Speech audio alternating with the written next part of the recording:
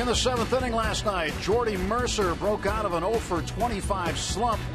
Neil Walker, in a Hollywood-type moment in the 8th inning, drove in the game-winning runs, and the Pirates came back and beat Toronto for the 2nd straight night. Will they do it again this afternoon and complete a 3-game sweep as this 3-game interleague series concludes at PNC Park? Hi again, everyone, with Bob Walk. I'm Tim Neverett. Robbie Itzmakowski will be with us in a little bit. Well, Bob, lately the first 6 innings have been so-so. Innings 7 through 9 have been much better. Especially these last couple of nights against the Blue Jays. You know, they came in here, their bullpen a little beat up, and we've taken advantage of it. But it's something the Pirates have done really most of the season. They much rather face the bullpens, the relievers, than they do the starters. You can look at the numbers there, reflect that. But either way, one thing you're going to have to look at as the season goes along, you got to start playing with a lead. You got to do better against the starting pitchers because you're not going to win consistently if you're always having to come back. Pirates 7 comeback wins, tied for 6th in the National League. Big reason, Neil Walker hitting in the 2 spot. He likes hitting in front of Andrew McCutchen. Well, Neil kind of had a down year with the bat last year, and this year it certainly looks like he's setting himself up for a great season. And it's not just the batting average, the power numbers are up. He's hitting the ball out of the ballpark and also doing it from both sides of the plate. Left-handed, right-handed, it doesn't seem to make any difference. And Neil's going to have a fine season. So Neil Walker and the Bucks will look for 3 in a row over the Blue Jays this afternoon. Dustin McGowan going for Toronto. Edinson Volquez will be on the hill for the Pirates. It's time to dust off the brooms as the Bucks look for their first sweep of the 2014 season.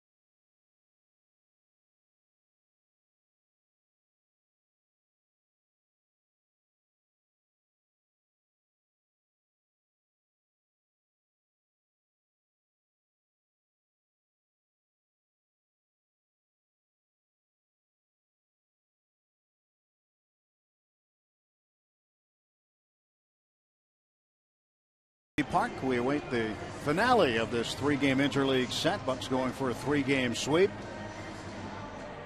Take a look at the Blue Jays lineup, brought to you by Honda. Jose Reyes, switch hitting shortstop, leads off. And Melky Cabrera in the 3 spot. Jose Bautista, career high 13-game hitting streak. He's also reached base in a Blue Jays record 30 straight games. Edwin Encarnacion cleans up. Juan Francisco. Brett Laurie at second base today. Colby Rasmus in center. Former Bucco Eric Kratz behind the plate. And Dustin McGowan doing the pitching, batting ninth against right-hander Edinson Volquez. Edinson certainly has pitched well for his first month as a Pirate. He's really shown great command of his pitches early on, something that we didn't see too much in spring training, or really it's been a problem a little bit in his career. But once the bell rang this year, he made a couple changes to his mechanics that seemed to have paid off, and really thrown a lot of strikes and a lot of good strikes. Defensively behind Edinson. In the outfield, Marte, McCutchen, and Harrison. Harrison makes his second straight start in right field. Alvarez, Mercer back out there. Walker and Mike Davis at first base with Chris Stewart doing the catching. Josh batted leadoff and played right field last night. And at the beginning of the game, he was 0 for 3. At the end of the game, he was 2 for 2. So 2 out of 5. And a couple of big hits for Harrison Stewart behind the plate, getting the Sunday afternoon start. He's contributed with some base hits in his recent starts. So hopefully Chris will provide for the offense as well today as he catches Edinson Volquez. Edinson making his 7th appearance, his 6th start. 3 career starts against the Blue Jays. He's 0-2. His first start against Toronto as a Pirate. Just about ready. Volquez facing Jose Reyes. First pitch misses for ball 1.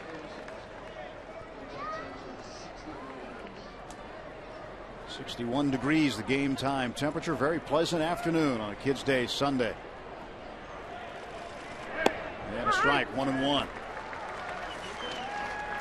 Reyes off to a slow start average wise at 186. That's a good seat for that young man, huh? And the 1-1. Into right field, Harrison right there in front of the track. 1 down. Good way to start. Keep Reyes off the bases. This lazy fly ball at the J. Well, one thing for Volquez, and it's the same for any pitcher though, Bob, but I think in recent years it applies to Edinson, because coming into this season he had a lot of first inning troubles, had a very high first inning ERA. But if he gets out of the first inning without giving up a run, what we've seen of him, he usually does pretty well the rest of the way. And a strike to Cabrera. Melky Cabrera at 326. 5 homers for Toronto. Bouncer to Ike Davis. 2 down.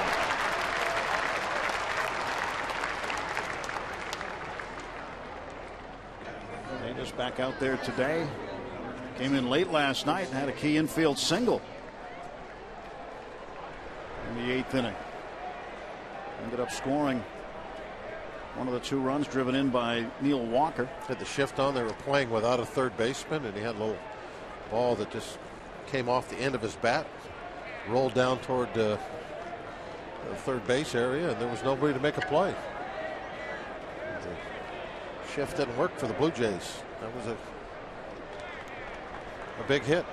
Got the ball rolling. 2 down, base is empty for Bautista.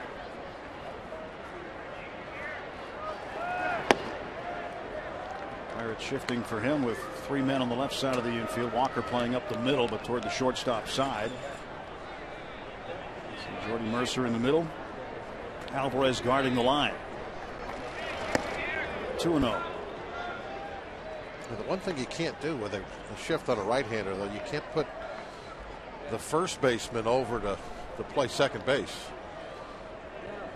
That's where the umpire is. Normally, if you the shift would have somebody there. 2-0, little nubber.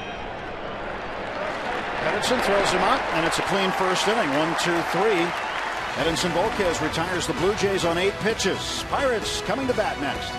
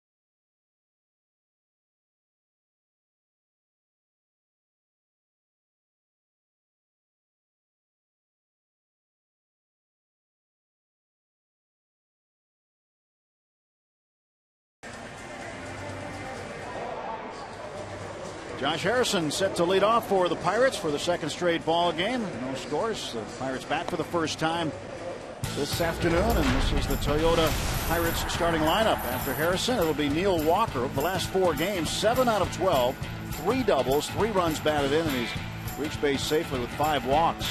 McCutchen third, Alvarez fourth. Starling Marte bats 5th for the first time today. Ike Davis, Jordy Mercer, Chris Stewart hitting 8th, and then Edinson Volquez batting 9th against right-hander Dustin McGowan. You see McGowan's numbers on the season. He really needs to start showing a little more endurance, or he'll be probably sent back to that bullpen. His first start of the season was exactly a month ago. That was his first start since September 2011. So he is trying to prove that he has the endurance to be a starting pitcher. He's had some stamina issues, and a lot of it stems from the fact he is diabetic. And today he is wearing an insulin pump for just the 2nd time as a pitcher. And Harrison lines this one down the left field side, and it is foul. He's had success as a bullpen guy, and their bullpen is in disarray. It's not doing well at all this year, and that's another reason that they might be inclined to, if they could find somebody to pitch for him, start for him, to put him in the bullpen. You see where the insulin pump is, right there in his back. Held on by the belt. And Harrison hits this one well. Rasmus going back, and he will not get it. Had it in the glove, it looked like. Harrison around second, heading for third. Josh Harrison leads the game off for the Pirates in a big way. Beautiful when you get a guy to third with nobody out to start the game. Rasmus almost made a heck of a catch. I think this ball hit his glove just before he ran into the wall.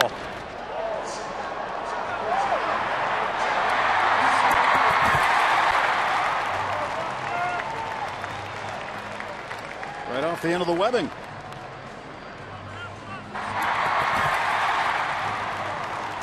Jay Hay taking that look to see what's going on out there and made the call himself to get into third. So a triple for Josh Harrison, the 10th of his career, first of the season.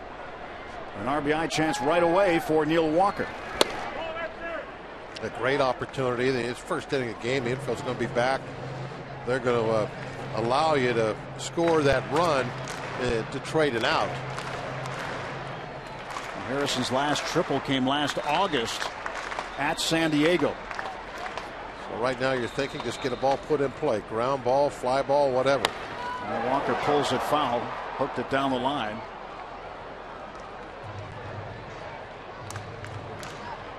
Well, another thing that might be facing McGowan heading back to the bullpen is the call up today of the Blue Jays' #2 pitching prospect, Marcus Stroman. He'll start in the bullpen, but they figure Stroman's going to end up in the rotation at some point sooner than later. They sent a position player, Anthony Gose, down to make room for Stroman. To the right side, and this will get a run in. 1-0 Pirates. Neil Walker with a ground ball out, drives in his 16th run of the year, and the Bucks strike first. Now, you would love to get a base hit every time, but that's what you'll take. Yeah, that's situational hitting. Make sure you get something hit out there. Anything but back to the pitcher is going to score yourself a run. Made sure he hooked it. Definitely got it away from the pitcher. It puts the Pirates up by a run.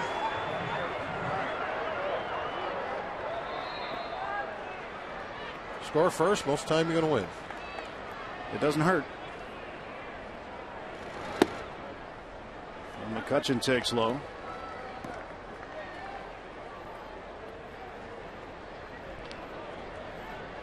For the Blue Jays, the perspective they have when their opponent scores first, their record this year is 3-12. So that would be a positive trend for the Pirates today. I don't really understand why that is, but you look, most teams, maybe even all teams, they score first. It gives them a great advantage of whether they're going to win the game or not. McCutchen's hit safely in 4 straight. Had a hit last night. a game without a clock, it doesn't seem to make a whole lot of sense. Right. You Sure. think, hockey, football, it makes a big difference. Basketball makes no difference. Well, yeah. 2-1. That's inside. Did he check his swing? No. Bill Miller, the crew chief, rings up a strike on appeal. And now the count is 2-2. Allegheny Health Network Supermo slowing it down for us. And you can see that he did come across the front edge of home plate. 3-2 count now.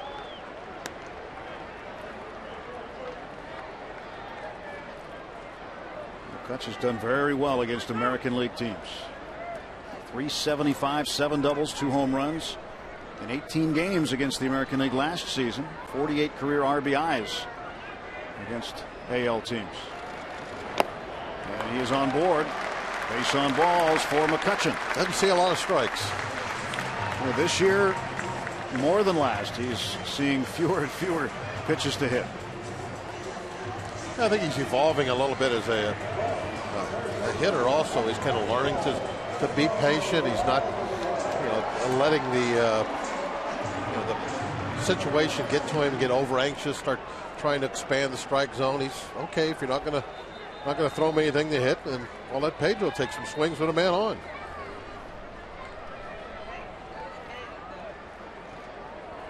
First pitch to Alvarez coming after the throw to first. Pedro's hit safely in 16 of his last 17 interleague games.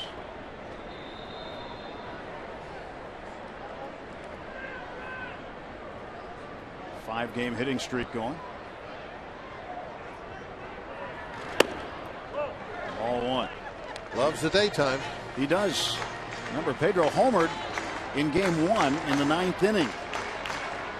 That ended up tying the game at 5-5 and setting up the 2-out dramatics for Starling Marte's first career walk-off. Pedro with 7 homers.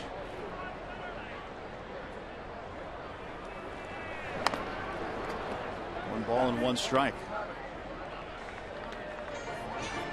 For Dustin McGowan today, it's his 6th start since the 26th of September 2011, and just his 10th start since the 2008 season. He did face the Pirates as a starter in 2008. So just the 2nd career start against the Buccos for Dustin McGowan.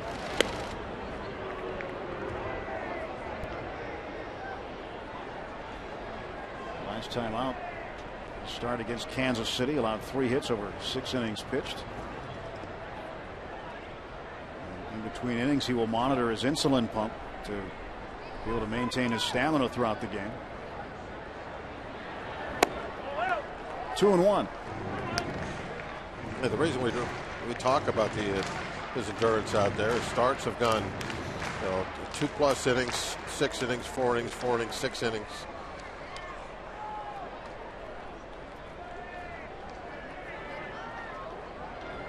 Two-one pitch to Pedro. Up in the air to left. Melky Cabrera will make the catch. 2 out. And Pedro 0 for 1.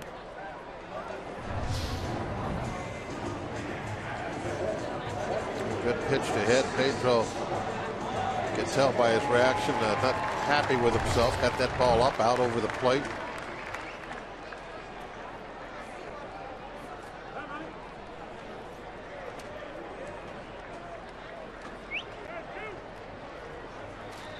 Starling Marte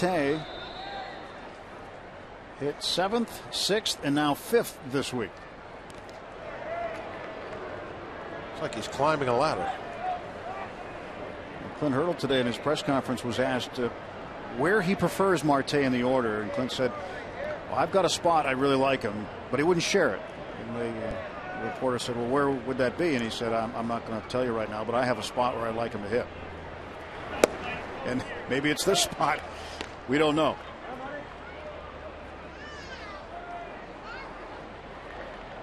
But in the 6th and 7th holes, he seemed to do okay.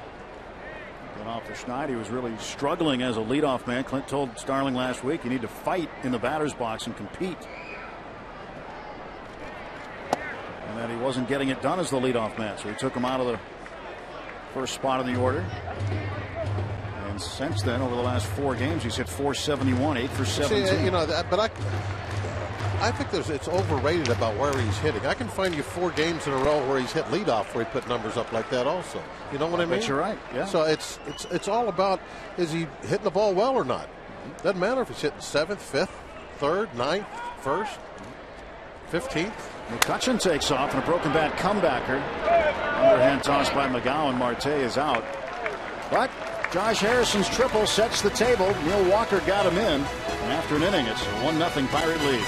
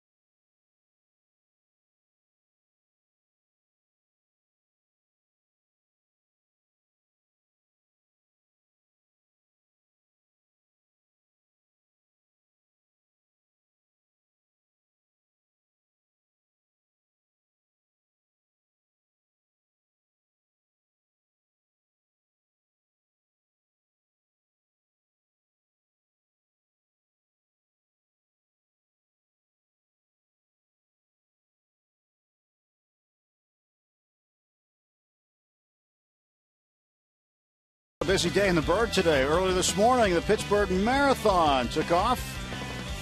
And the half marathoners as well. Of course, you got the Pirates going on now and the Penguins tonight. Congratulations to all the finishers.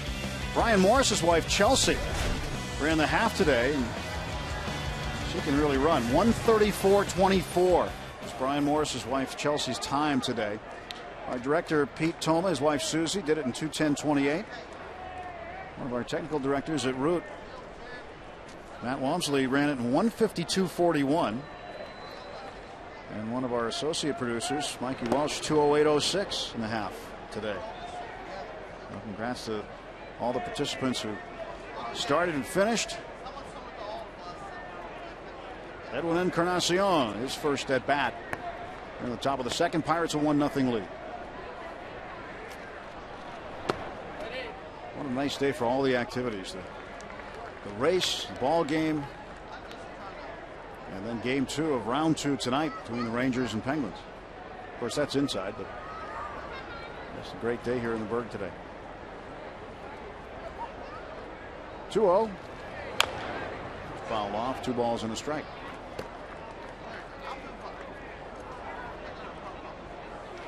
Edinson Volquez last time out had a tough outing against the Cardinals, gave up 6 runs on 7 hits. And that's been the only blemish really for him this season. His other outings have been very solid and not really reflective of his 1-2 record. His ERA 3.21.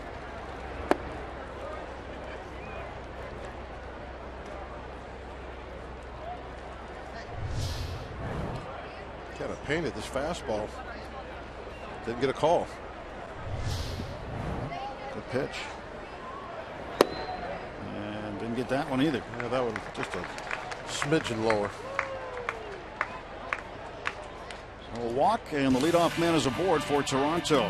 Pirates host the National Sunday, May 25th for Youth Baseball and Softball Day at PNC Park. The first 1,000 players and coaches to register as a team get to participate in a special pregame ceremony on the field. For tickets, go to pirates.com/youth baseball and softball. have some sunglasses on a day like today.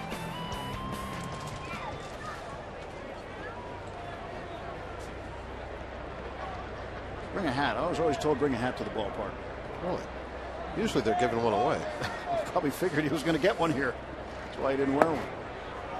Nice looking hats they gave away last night. And the fedoras. Still seeing some people wearing them today. Juan Francisco starting at third base. He started Friday at that position. Did not play last night. Infield shifted for him. He's got the left side wide open. Pitch inside, and Stewart needs a word with Edinson Volquez, who has walked Encarnacion and then starts Francisco off 2-0. You can see in that shift right there, because it's a left-hander up and not a right-hander, you can move everybody over. You got 3 guys on the right, and then the one person you leave on the other side takes away the middle of the field. Something you can't do when you have a right-hander. We were talking about that earlier. Because you can play without a third baseman, you can't play without a first baseman. Got to be somebody to throw the ball to. And that's the major difference in the two shifts.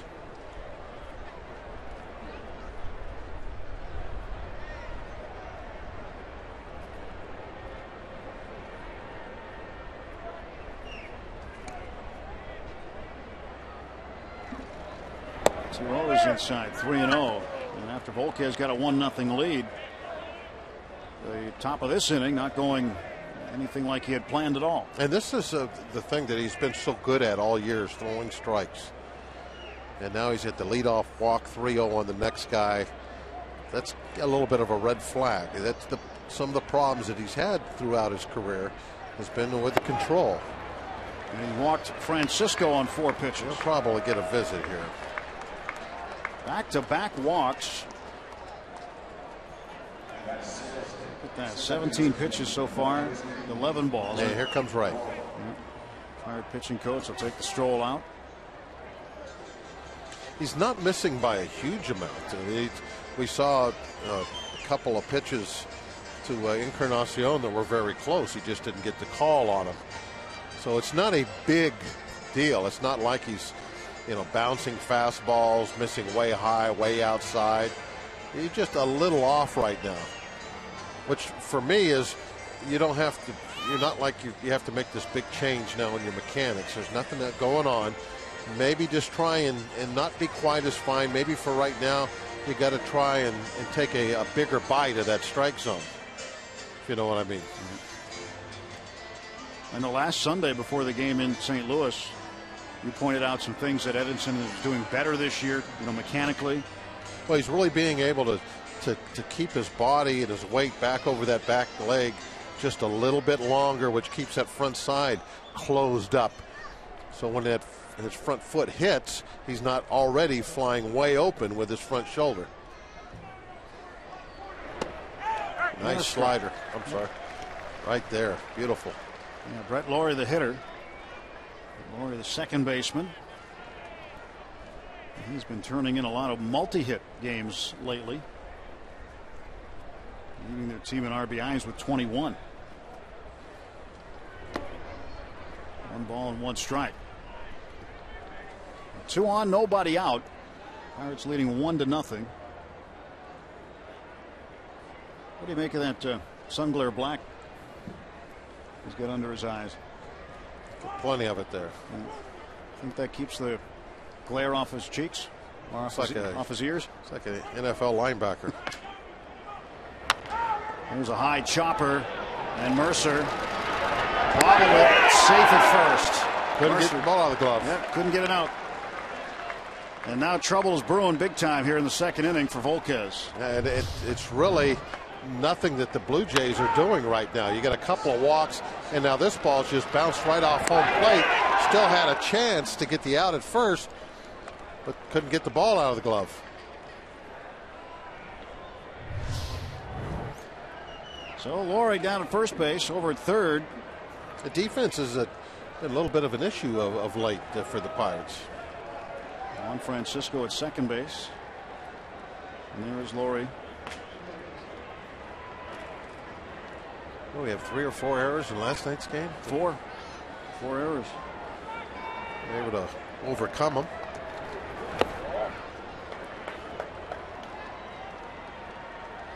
And the ball to start Colby Rasmus. Volquez pitching from behind this entire inning. Bases loaded, nobody out. Tying run 90 feet away. Go ahead run at second.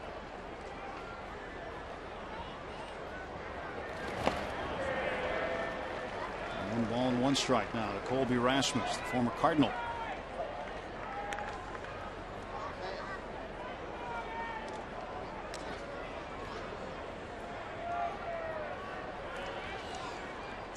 Rasmus last night had an RBI base hit. Ended up going 1 for 5.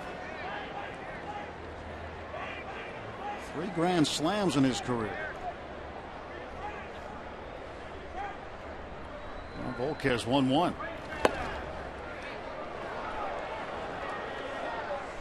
Borderline pitch, didn't get another call. Greg Gibson behind the plate. It's not like these pitches are definite strikes. They're just, pitches that you like to make, and you like to think you're going to get about half of them called strikes. It's just off the plate. And Edinson Volquez struggling here. Well, that one was another one of those right on the edge. In fact, that one I think was a strike. Once you hit the edge of the strike zone, that's good enough. It lights it up.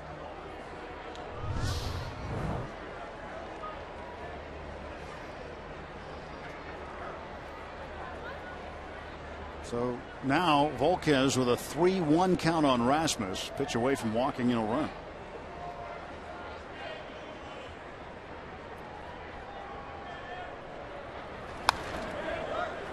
Now he's a pitch away from getting a strikeout, perhaps. If he get a strikeout here, you've got Eric Kratz, a double play candidate, coming up next.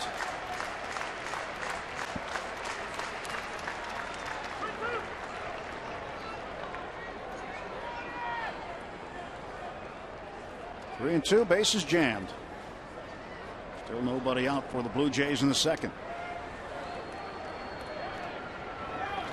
And the payoff is drilled to right field. And for Colby Rasmus, his 4th career grand slam.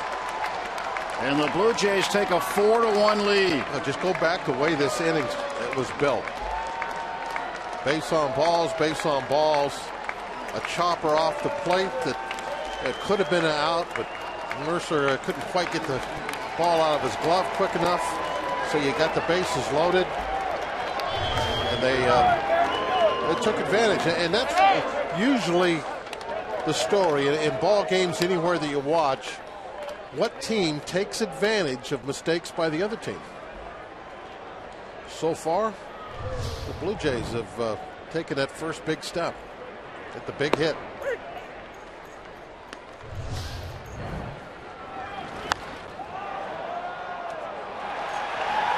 3-2 breaking ball looked like that.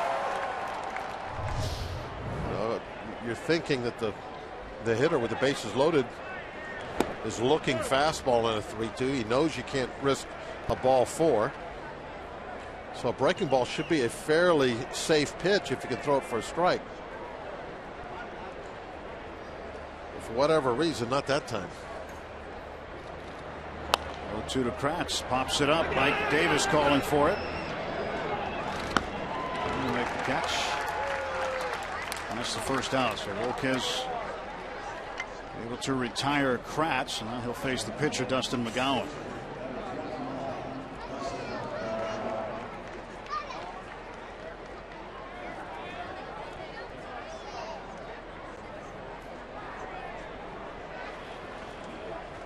Well, McGowan standing in for the first time. Takes a strike. Career 200 hitter, 2 hits and 10 at bats.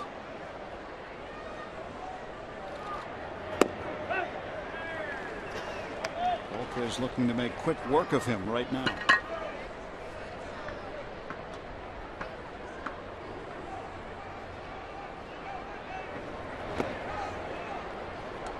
One ball and 2 strikes.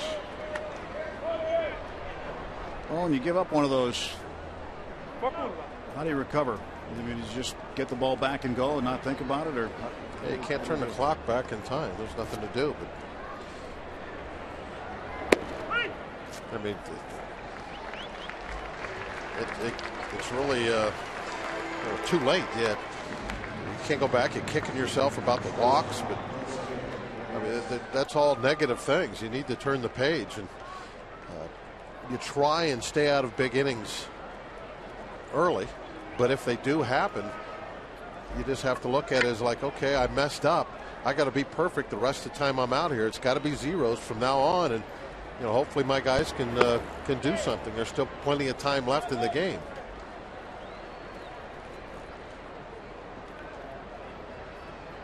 A lot of baseball left. Just a 3-run lead for the Blue Jays.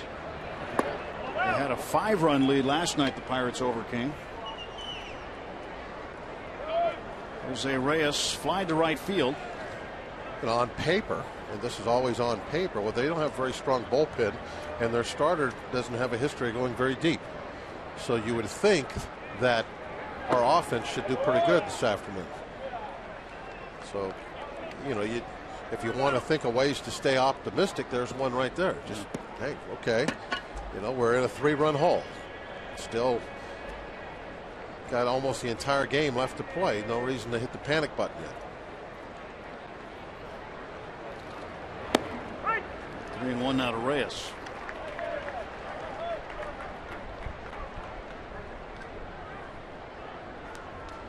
Reyes, a switch hitter, batting left-handed against the right-hander Volquez. 3-1 pitch. And a bouncer to Jordy Mercer.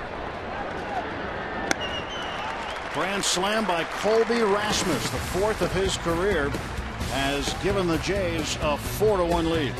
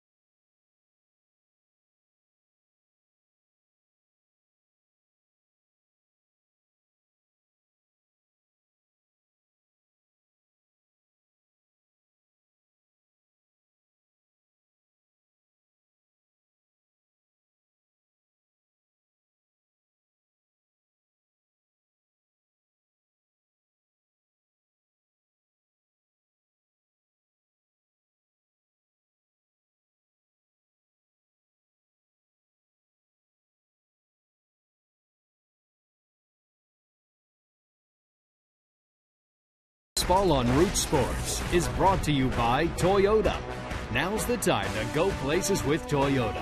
Visit buyatoyota.com for special offers.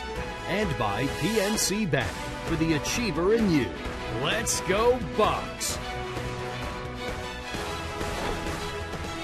Between innings, Ray Searage and Edinson Volquez having a visit. Edinson a tough start to that inning. And ended with 3 in a row, being retired after the grand slam by Rasmus. Now a 3-run Toronto lead, just the bottom of the 2nd inning. And Ike Davis for a 1-0 pitch. 1-1.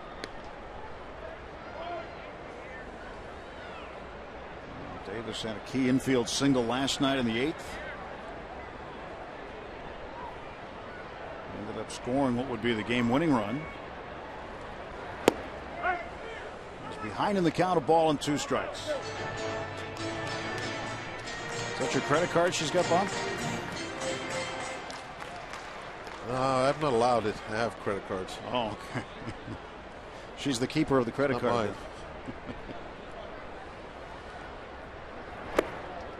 2 balls, 2 strikes to Davis. We have a keeper of the credit card at our house, but it's not me. It's not you?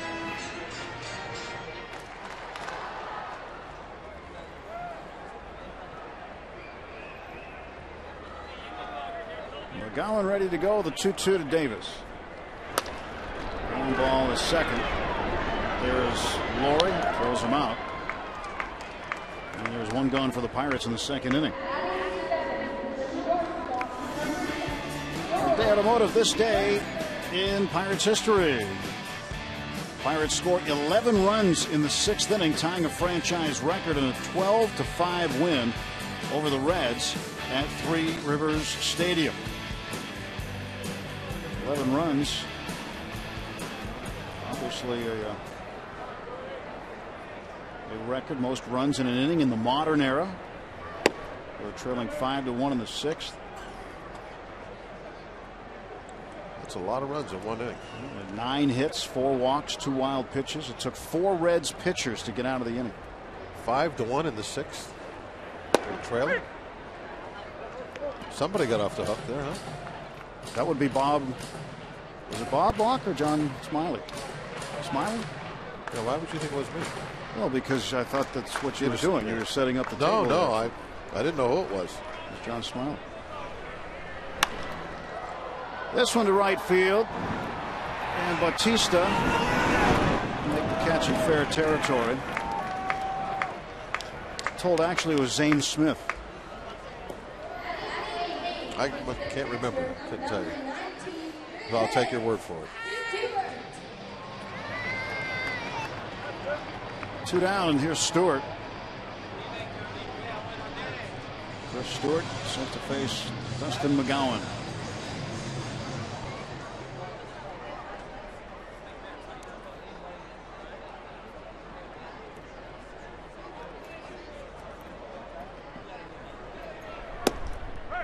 Strike 1 to Stewart. 4 hits and 20 at bats. It's through 5 games so far for Stewart.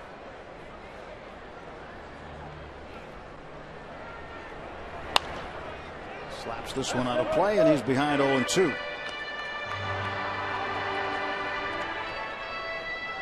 Stewart's hit safely in 3 of his first 5 games.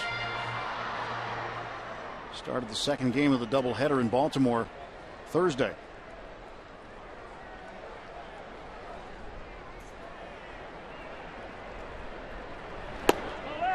One ball, 2 strikes.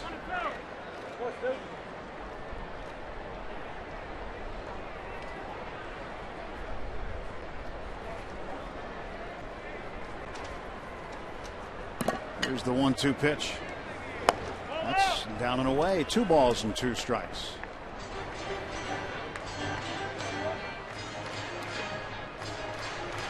McGowan, a large arsenal of pitches that he'll use. Fastball, 2 seamers. Got a good changeup, curveball. And Stewart swings and strikes out. 1-2-3. Go the Pirates in the 2nd. On to the 3rd. 4-1 Toronto.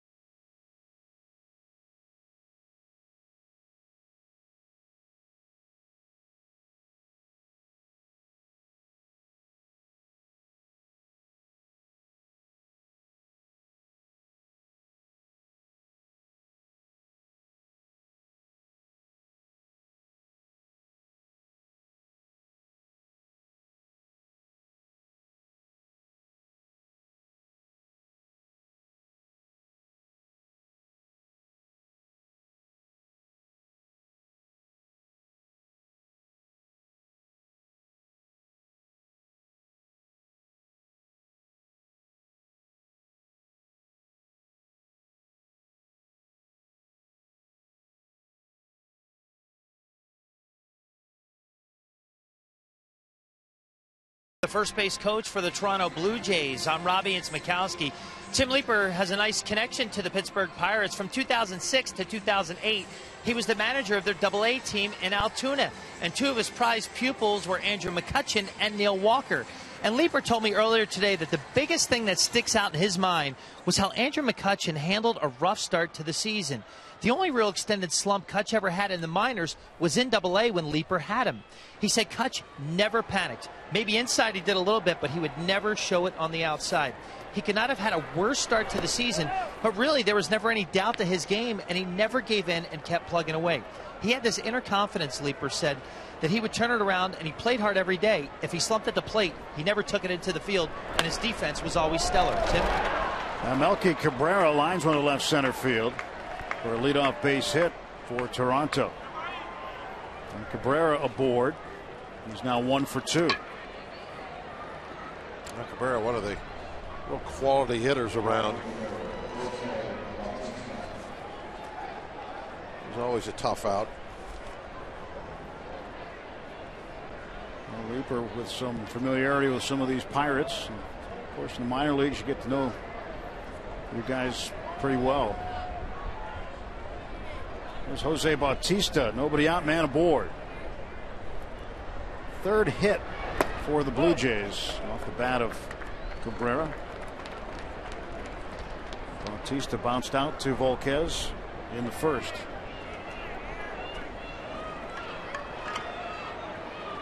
Bautista with a home run in last night's game. Hit it in the 6th inning, his 9th of the year.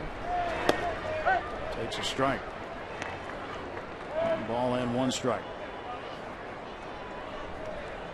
That's solid hitters that you have to worry about up and down this Blue Jay lineup. Not that easy. A lot of RBIs, especially the guy in the box right now. Bautista pulls that one foul. Cost him a bat too.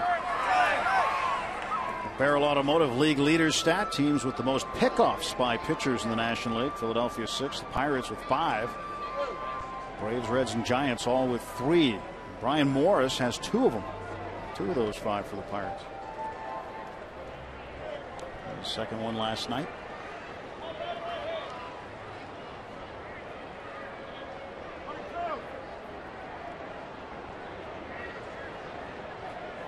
Melky Cabrera with Jose Bautista at the plate.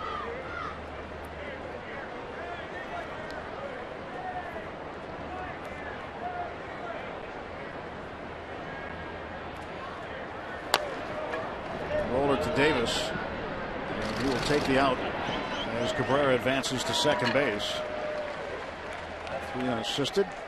The put out. And the Blue Jays with 1 out, a man in scoring position. It's kind of an odd swing, I thought, on that. Like he was just trying to protect the plate, not strike out. Edwin Encarnacion walked and scored in the 2nd inning. Hitting .243 for Toronto.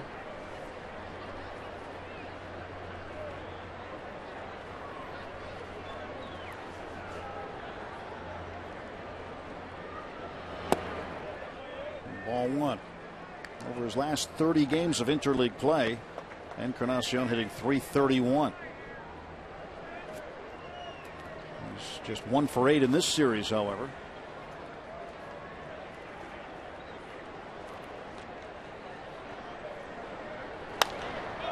And this one to McCutchen, who hadn't played near left center field.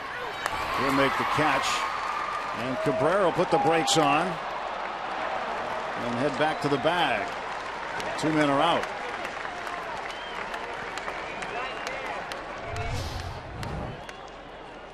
Cabrera going back and tag up. Really, unless you're going to go, which isn't real smart because there's already 2 outs. Why are you going back and tagging up? In the rare occasion that he would fumble that ball out there and drop it, you'd feel awfully silly now running to third base because you're tagging up instead of going halfway and then scoring on a messed up ball.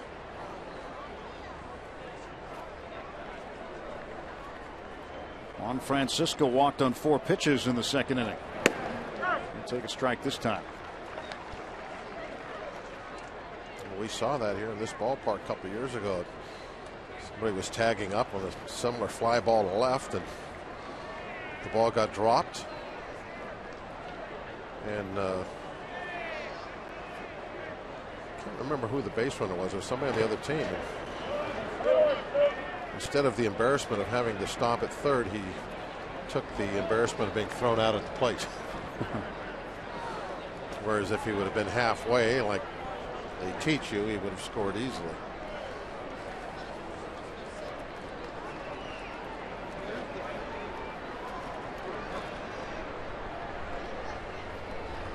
Cabrera gets his lead from second base, 2 down.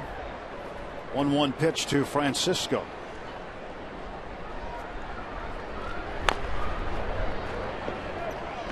Now it's 1-2.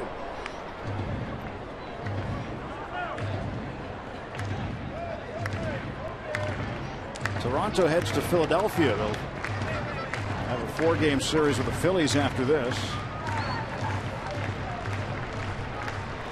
They'll stay in interleague play. Meantime, tomorrow the Pirates get back to National League play and will welcome the San Francisco Giants here.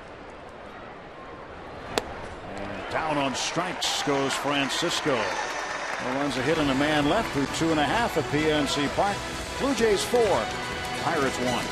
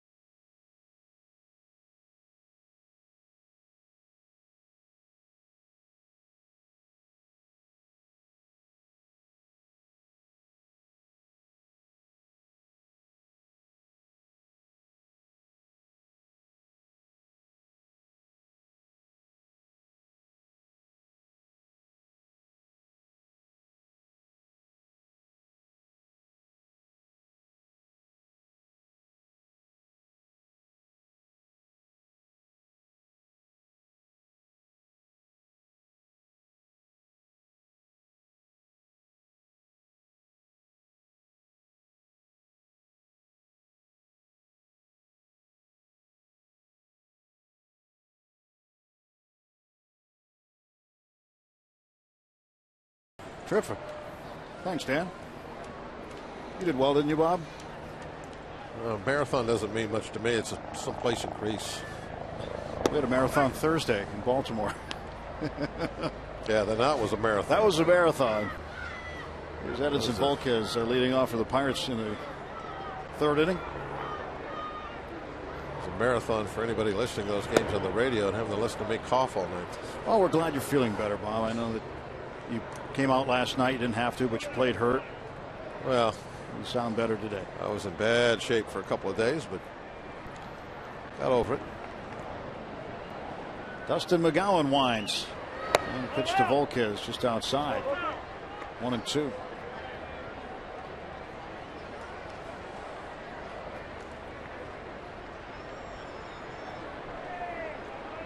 And 1-2 on the way. Count is even. 2 balls and 2 strikes to Volquez. Edinson 1 for 8 on the year.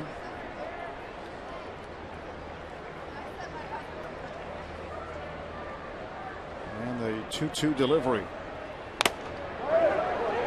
Fouled off of Eric Kratz. Kratz made his big league debut as a Pirate after many years in the minors. It's a point where we thought he even might give it up at some point because he'd never make it, but finally did and had some solid time with the Philadelphia Phillies. And Volquez down on strikes. Second strikeout for McGowan. Fans, follow every Pirates game with MLB.com at bat on your favorite mobile phone or tablet. Get live look-ins, instant replay, scores, stats, audio, free MLB.tv game of the day and more. Download on the App Store or visit Pirates.com today. Hello. They're waving to you, Bob. It's Josh Harrison 1 for 1 with a triple.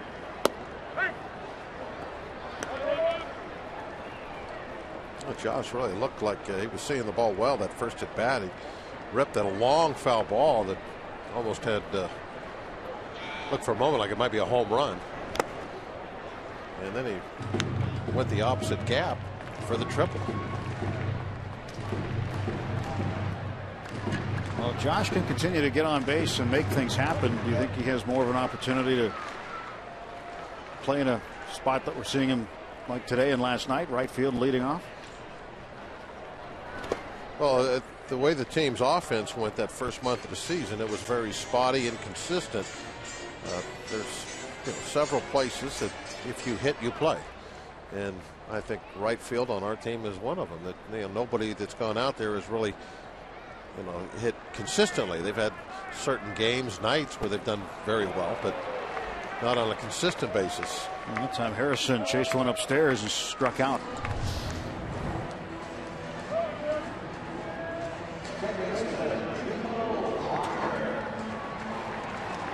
To the high one. I think a lot of what happens with utility players, if they look like they're hot with the bat, then you want to try and get them out there as often as possible. There's top of one of the right fielders looking on, and I think that managers, Clint in this case, he sees, okay, I got my bench guy, my super utility guy, play anywhere. He's swinging a good bat right now, so why not get him some starts? Wherever you think you might need, you can use that hot bat, and so it's right field in this case. Strike one to Walker. 1 ball, 1 strike to Neal. The Pirates, back the last couple of years I played, they would do that a lot with Lloyd McClendon and Dave Clark. Those two guys, they could get real hot with the bat. They were, not only just base hits, but you're talking home runs. They could go into the middle part of the lineup for a couple of days when they were hot. And so even though they weren't everyday players, they would play every day for a while. They would get their at-bats up. You want to keep them sharp. You got to get them at bat somewhere. So you want to do it when they're hot, when they're swinging well. That's when you want to put them in there. And that's what Jehay's been doing lately. 1-2 pitch to Walker. Bounced.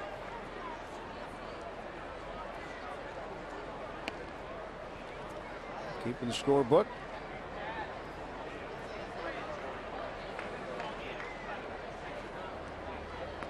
See where Andy McCutchen is on deck just by looking at the scorebook or by looking at your television.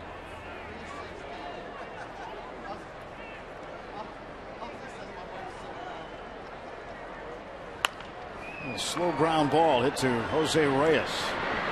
Now 1-2-3, bottom of the 3rd inning for the Pirates through 3 complete. 4-1 Blue Jays.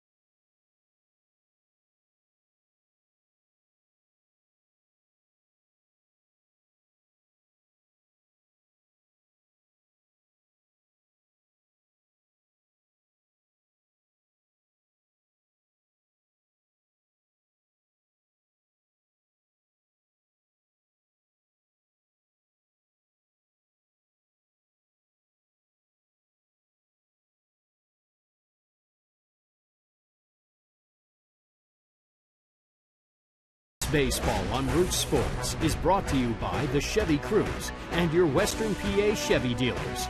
And by Day Automotive. We're going to make your day. Let's go Bucks! Well, the head coach of the Pittsburgh Steelers, Mike Tomlin, sitting behind the plate here today, taking this one in. Good baseball fan. Came down spring training for a while. Yeah, down a couple of times. Brett Laurie pops up the first pitch to shallow left. Mercer out. And here comes Marte. And at the last second, Marte able to make the catch. Well, that looked a little dangerous for, well, right through the entire play it did. Now, right now, you see Marte, he is coming. But Mercer's not giving ground. Either Marte's not saying anything or Mercer doesn't hear him. You can see Marte's lips moving. For whatever reason, Mercer didn't hear him until right at the very last moment. Backed off just in the nick of time. Colby Rasmus shows bunt. Then the shift. The only guy on the left side is Mercer. Rasmus responsible for all 4 runs with a grand slam in the second inning, so he might try to take a base hit, or he'll do that. And this one is going to be off the wall. And Harrison will collect it and get it back onto the infield, and into second base with a double is Colby Rasmus, his 7th double of the season. Well, he's certainly been the big bat this afternoon for the Blue Jays. This time a fastball. The home run was on a breaking pitch, 3-2 breaking pitch with the bases loaded, as a matter of fact. And this time hunting fastball and almost got this out of here. Just a couple feet short. Right at the 375 mark. Gave that one a pretty good ride. A little more of a line drive than his home run was.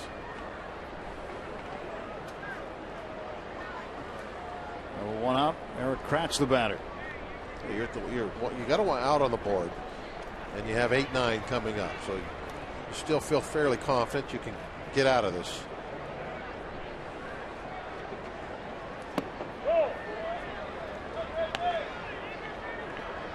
All one to Kratz. Popped up to Ike Davis at first base. His first time up.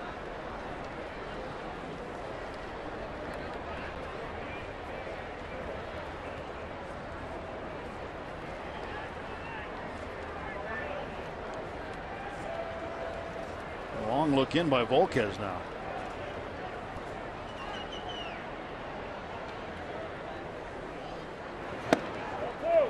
Ball 2 delivered to Kratz. 2010, Kratz made his big league debut with the Pirates. Played in 9 games.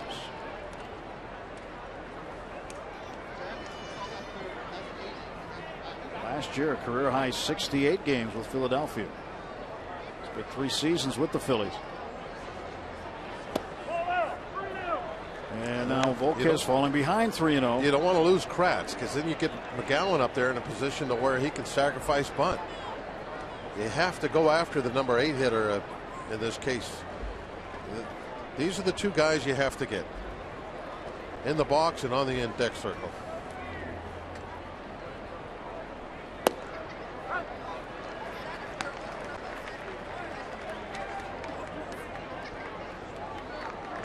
Lose Kratz and then a successful sac bunt. Now you have the top of the lineup coming up. Jose Reyes with 2 runners in scoring position, and you're already down by 3. You got to go after Kratz.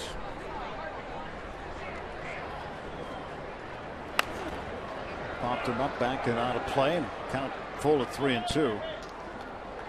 You know, I don't want to imply that Kratz is an easy out, but you got to play the percentages. You got to think what would be better, to go after Kratz with good strikes, or to have with one runner in scoring position, or face Jose Reyes with 2 runners in scoring position. It's almost like you're doing math out there most of the time. Give me a headache with all the math. That's why Rock was such a good pitcher when he got his opportunities. This one deep to right center. Jay going back. This ball is caught up against the wall. Tagging from second and going to third safely is Colby Rasmus. A long out. Harrison able to catch up to it to retire Eric Kratz. Way better than a walk, though. You go after him, and he even hit this one well. He got the head of the bat to it, drove it out there, but it stayed in the ballpark. You got your out. Now you have the pitcher up there, McGowan. There's 2 outs.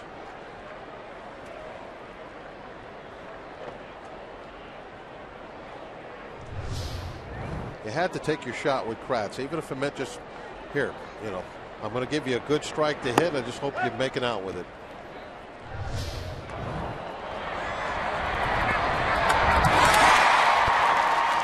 One step from the padding. Good thing those walls are padded nowadays. Some of them are. They used to know. I think all of them are except one. Except one in Chicago. It's all brick. That one's grandfathered in. 2 strikes to McGowan. None of them were not all that many years ago. You have to be very careful slamming into a fence. Let's get some chain link in front of the scoreboard. Like Andy Van Slyke dislocated a shoulder or broke a collarbone, something like that, running into the wall in St. Louis. And McGowan down on strikes, so Rasmus stranded at third. Great catch by Jay Hay. Middle of the 4th inning.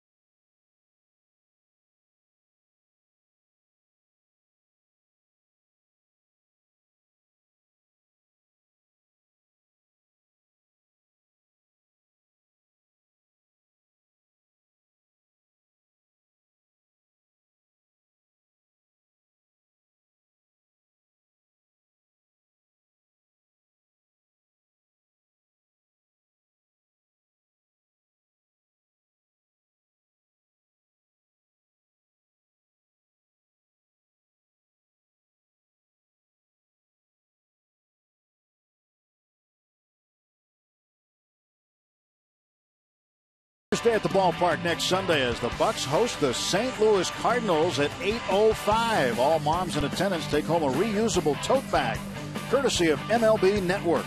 Treat your mom this Mother's Day. For tickets, visit Pirates.com. An 8:05 p.m. start on Sunday, May 11th.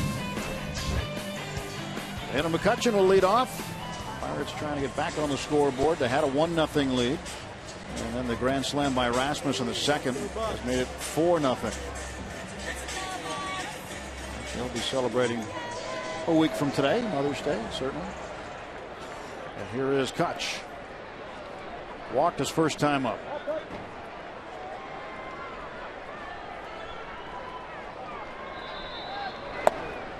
Takes ball 1 from McGowan. 307. McCutcheon hopes he can keep that average over 300 the rest of the way. It's a long way to go, though.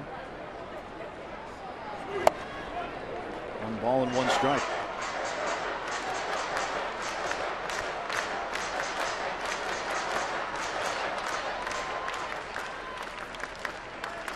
One and one to count.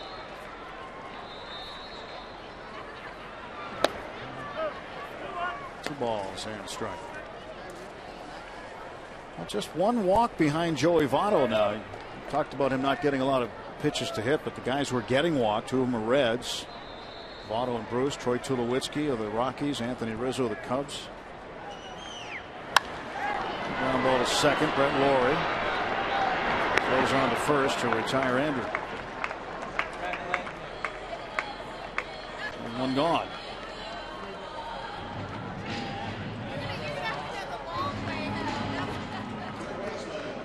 Pedro coming to the plate now. Alvarez 0 for 1. He flied to left field in the first.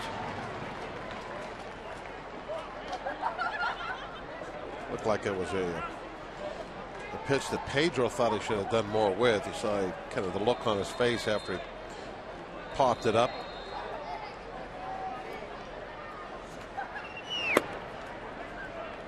Ball one to Pedro. Pedro, throughout his history as a Pirate, he's kind of clustered his home runs together at times. And hitting that home run in game one. There goes one on a stretch. Now this one's going to go off the wall. Alvarez around first. He'll have to stop. One of the longest singles you'll ever see, and hardest hit. Well, Pedro launched one right off the Clemente wall and couldn't get more than a single base as Bautista got that ball in quickly. Yeah, one of the things about PNC Park is right field Clemente wall that a right fielder, if he positions himself well and gets a good rebound, can turn those what should be doubles most of the time, especially in other ballparks, turn them into a single. Bautista did a nice job. Pedro a hit. Now a 6-game hitting streak for Alvarez. Marte big head. Starling pops it up. Lawrie in foul ground will make the grab. 2 down.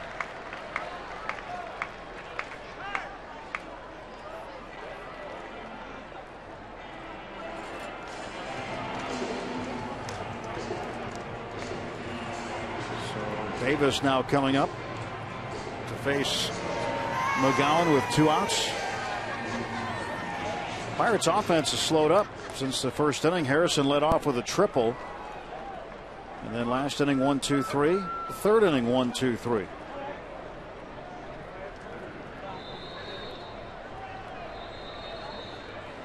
McGowan had retired 9 in a row before Alvarez base hit. Davis takes a ball.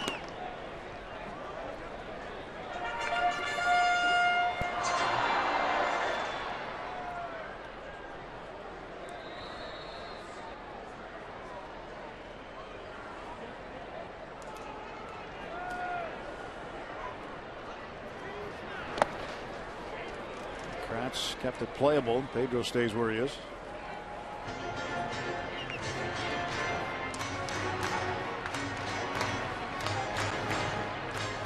Davis went 1 for 2 off the bench last night. He's hit safely in 2 of his last 3 games. Now he batted second in the order during both games of the doubleheader Thursday. It's the first time in his career he's ever hit in the 2-hole.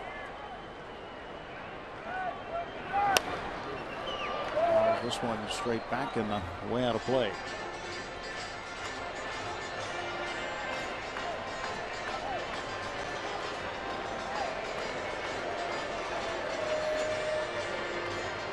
Two and 1 to Davis.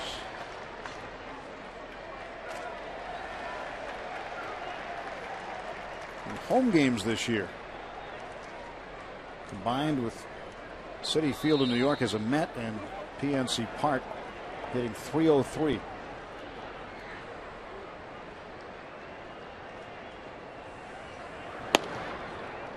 Two and 2.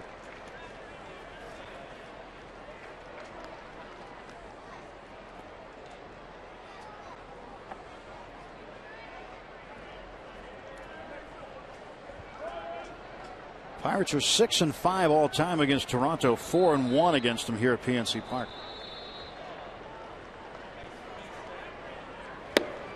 Inside to Davis, and the count full, 3-2. Alvarez will get a chance to get a head start with this pitch.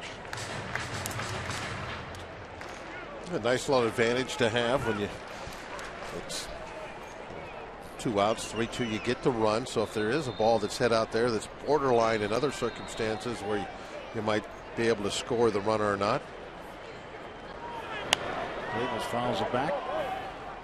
Now the borderline chance becomes an easy score because Pedro in this case gets that nice running start.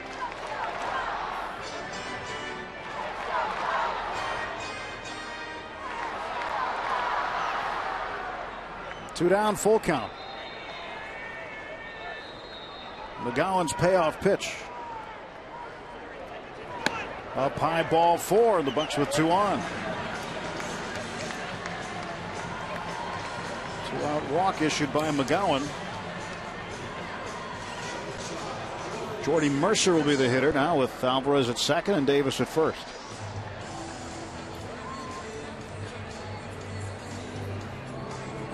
Jordy flying to right field in the second inning, 0 for 1.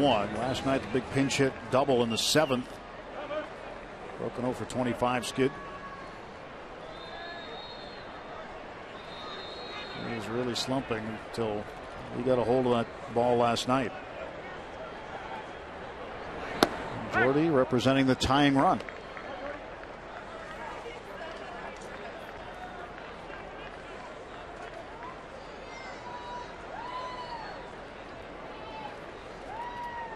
Jordy looking for that good stroke that he had last year. Came up and basically with that bat of his took over the starting job. That hitter's in there somewhere. Just need to find him.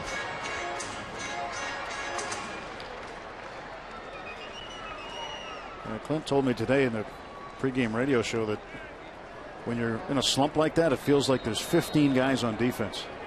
Every time you hit one, it goes at somebody.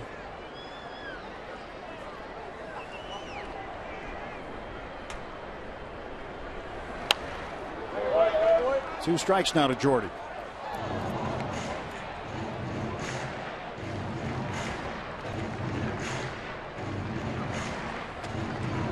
And Barmas got the start last night at shortstop. Jordy back in there today. 2 on, 2 out, 1 ball, 2 strikes.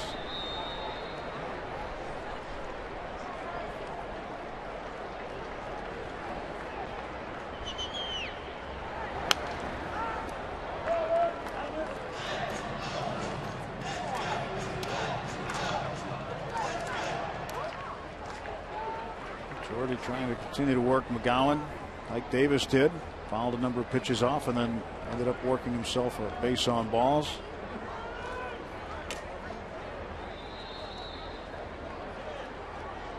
For Stewart on deck. Stretch on the 1-2. Strike 3 call. So the inning comes to an end. The Pirates leave 2, get 1 hit. On to the 5th, 4-1 Toronto.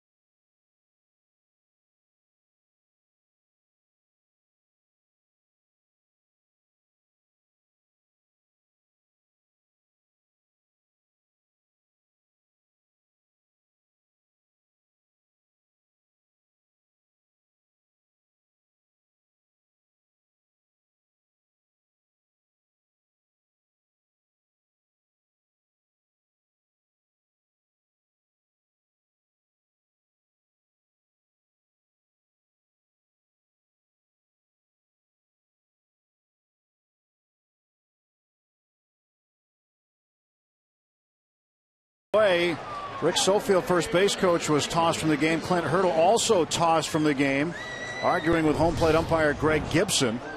And you see Sofield mentioning something to Gibson, and then he gets tossed, and Sofield comes over and finishes the words that he wanted to say to Gibson. So Gibson has thrown out the first base coach and the manager. Pirates not happy with that last strike that was called to Jordy Mercer. As Sofield, as he was walking in, I'm sure, made a comment that he didn't think was something that would get him thrown out. But then once he was tossed, then he definitely got his 2 cents in, and then Clint coming out to really protect his coach. Then he got tossed also. See, the pitch was at the knees.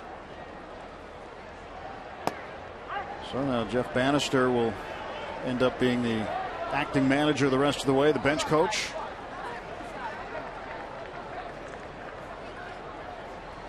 I think what they were probably, or what Rick was saying, it's from his vantage point down there, he's been watching those low strikes get called balls most of the day.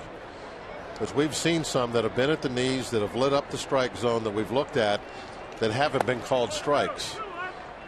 And then all of a sudden one is called a strike.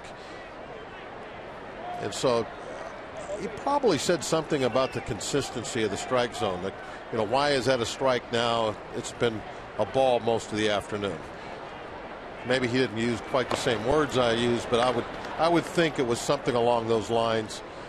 And you can take your chance. Sometimes you're going to get thrown out, depending a lot on kind of mood the umpire is in. Has anybody been saying anything to him about it prior? Is he to that point that the next thing said, whoever says it's going to get thrown out? There's a lot of things go on in that situation. Reyes rips it to the right field corner, rounding first, heading for second. And a leadoff double for Jose Reyes. He's now 1 for 3, his 5th double of the season. Reyes off to a slow start with the bat. Definitely a quality big league player for a number of years now. A lot of speed. You don't like seeing him start the inning by getting on, or actually you don't want him on the base at any point, but starting the inning, no.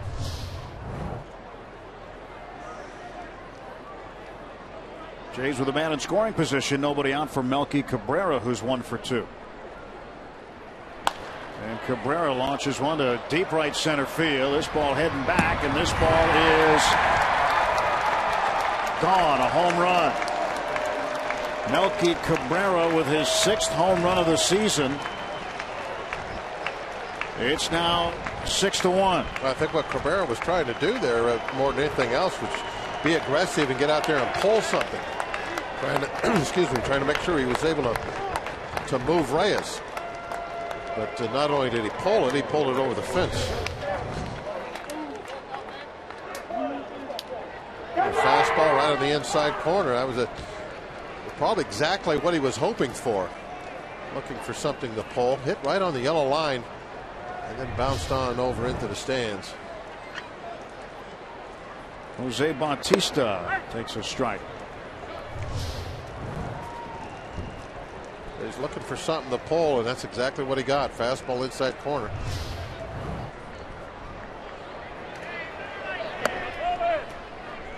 One and one to Bautista, who's 0 for 2 today. Watch it hit the very top of the wall. A lot of times we talk about balls just not enough to make it, barely missing being a home run. Well, that barely made it over. Probably an inch and a half further down that yellow line, the bounce comes back onto the field.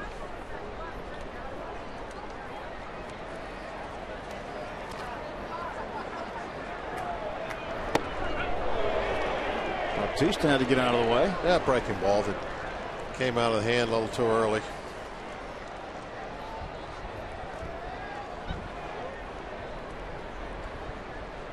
3-1 the count, and Volquez gets the sign from Stewart. And the pitch in for a strike.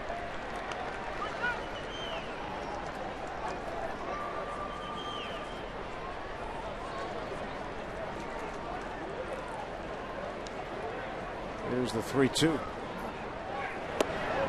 He walked him. So Bautista heading down to first, and we're going to head down to Robbie. Well, guys, it was a week ago today when the Blue Jays set a major league record by fielding a starting lineup with 6 players from the Dominican Republic. And Edinson Volquez told me his first reaction was, oh, that's crazy. But he also sees a true joy in what the Blue Jays are doing, and it makes him proud to see that. Everyone knows there's a lot of talent in the Dominican Republic, but it's good to see his countrymen, many of his countrymen, on the same field. Francisco Liriano said that it's amazing to see the progress, how many guys that have made it from the Dominican to the United States. And it's the only sport they really play down there, and it represents a major step forward to see this. So we saw Dominican Republic win the World Baseball Classic last season. When you look at the top 5 guys in the lineup, Reyes, Cabrera, Bautista, Encarnacion, and Francisco, all 5 of those guys are from the Dominican Republic. They've got Esmil Rogers as well, who is a pitcher, relief pitcher on the roster as well. Moises Sierra, another Dominican on the roster. So some nice strides being made with regard to the transition from the Dominican here to big league baseball. Yeah, they are a very proud nation, obviously, when it comes to a number of things, including their baseball players. Edwin Encarnacion, 0 for 1 with a walk and a run scored. Nobody out, man on. The Volquez pitch. Ground ball to Pedro. To Walker for 1. That's a double play. And right around the horn they go, and they're 2 down. Nice visit by Ray there. Well, yeah, he obviously told him to throw a double play ball. That's right. Get me a ground ball.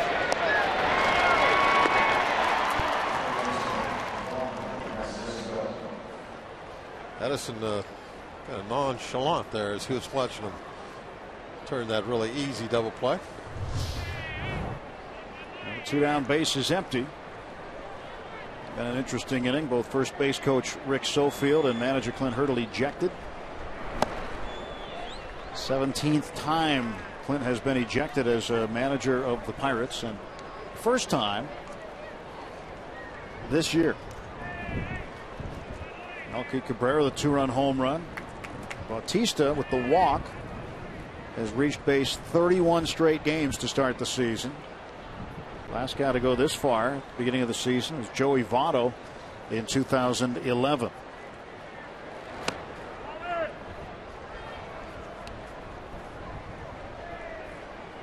And Juan Francisco struck out swinging in the 3rd. There's the 1-1 pitch. Appeal, and Adam Hammery said he did not go. That light fluorescent green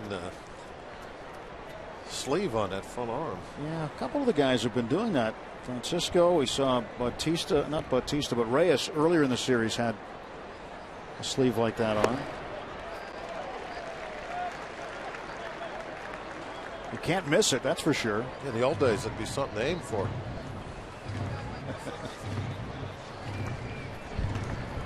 Old school Bob Walker. No, I'm just older days than me. Ah, I see. Well, that was back before color existed then. Everything, well, the world color was black and white. That color. Yeah. A chartreuse arm sleeve. 3-2 pitch. Ground ball splits the shift. And a base hit.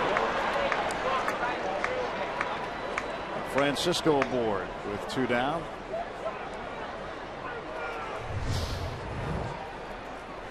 Well, you can see the shift and watch the ground ball. Well, nobody could get to that one.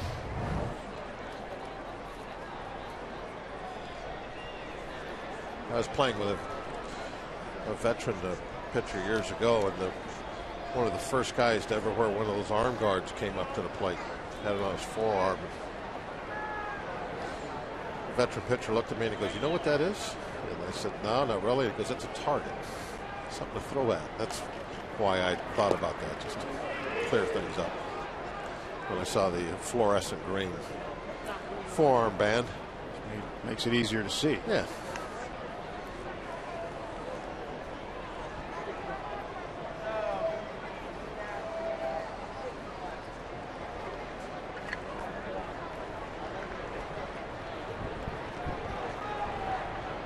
Brent Laurie 1 for 2. Brett's got different stuff on his arms. Ground ball towards short, backhanded deep by Mercer, goes to second to get the force play. 2-run home run by Melky Cabrera after the double by Reyes, and the Blue Jays extend their lead.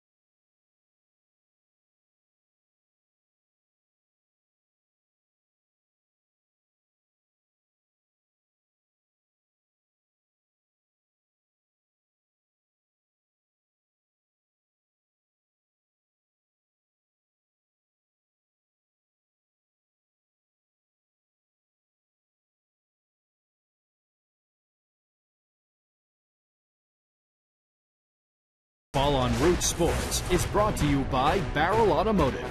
We're driven to be better. And by Levin Furniture, proudly featuring solid wood American-made Amish furniture. For furniture that lasts, shop Levin. Let's go Bucks! For the second straight game, the Pirates find themselves down by 5 runs midway through. They were able to come back and win last night. See what they can do now. Jeff Bannister, the acting manager. Dave Jouse at first base after Rick Sofield was tossed. Dave Jouse, a long time baseball man. He's been around. Storer lines one to center field. And that's how the Pirates' 5th begins with a base hit from the Pirates catcher. When you fall behind like this, and we talked about it last night, you got to get some base runners. You have to be fairly selective at the plate to make sure that you're not doing that pitcher any favors by swinging at his pitches. And maybe take a few more than you're used to. Got to get a couple guys on and somebody find a gap. Get a couple crooked numbers on the board. Jose Talbot up there to pinch hit, but he's got a problem with his shoelace. Make a bright colors today. Yeah, those shoelaces. Double knotted, so it won't come out. So that is the end of the day for Edinson Volquez. Talbot a hitting form. Pirates hoping to get something going against McGowan in the 5th. Ball 1.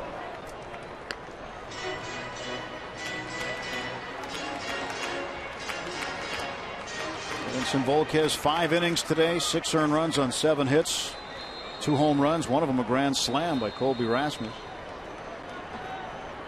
And Tabata hits one well to center field, but it's going to hang up for Rasmus. There's one out. Pirate fans, we want to see how you root for the Bucks. Be our AT&T fan photo of the day. Show us the most unique ways you raise the Jolly Roger, the fun places you watch the games on Root Sports, or how you display your Pirate pride. Simply submit a picture via Twitter, hashtag BucksFanPhoto, and we'll show them during our telecast. Yes, may the 4th be with the Bucks. May the 4th be with all of you.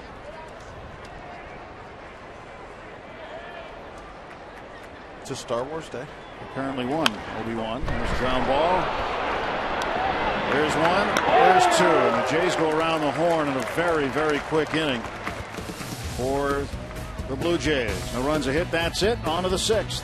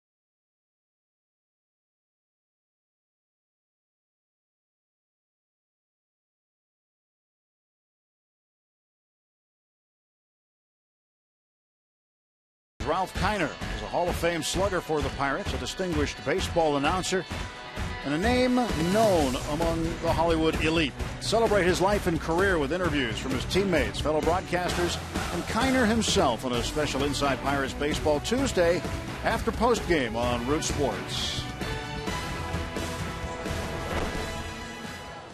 Blue Jays with a 6-1 lead. Pirates have won the series 2-1, but will have to come back if they want to pull off the series sweep. 7 hits for Toronto, just 3 for the Pirates. And in the top of the 6th inning, taking over in his 2nd Major League appearance, Casey Sadler. He made his debut Friday night against the Jays. Hey, you could see in Indy, beginning of the year, really tearing it up with that 1.67 ERA, 3-0 record, just 4 starts. Wasn't giving up much of anything.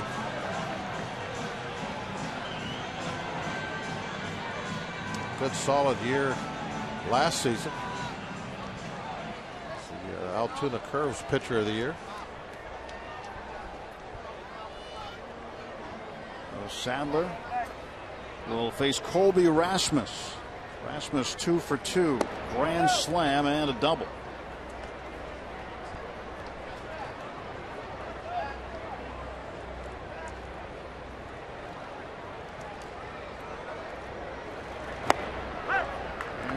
Strike call to Rasmus, 1-1.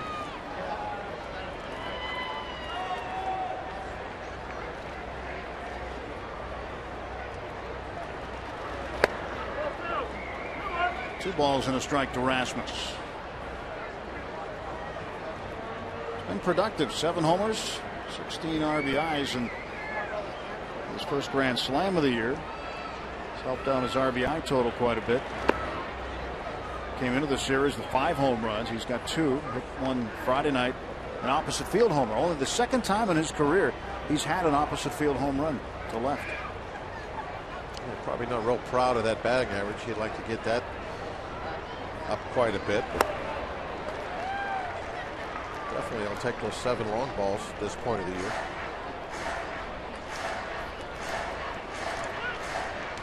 Plays in a good ballpark for home runs.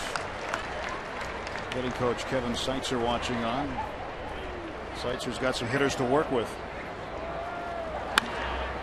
To left field and deep. Back goes Marte in front of the warning track. They'll retire Rasmus.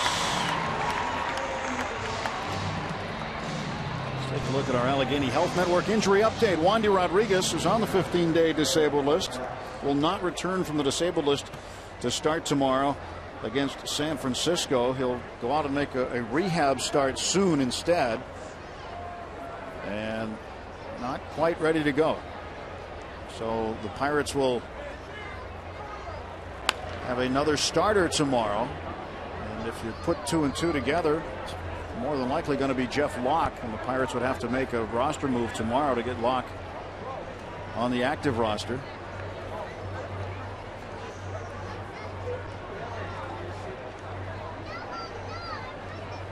There's the 0-1 pitch to Eric Kratz. There's a strike.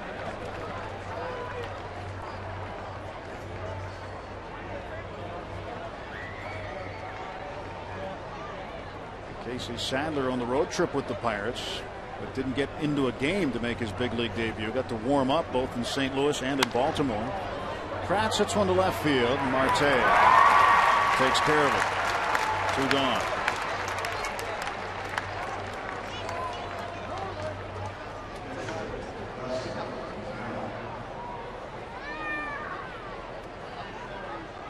Justin McGowan, his 3rd time up. He has struck out twice, once looking and once swinging.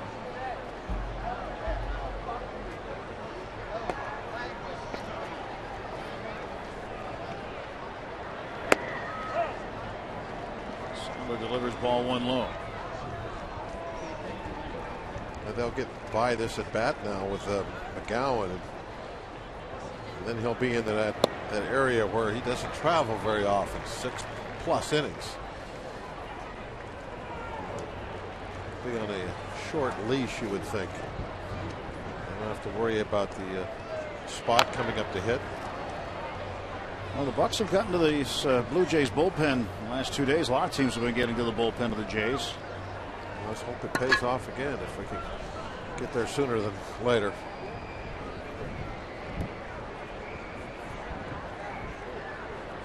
Not much activity going on out there.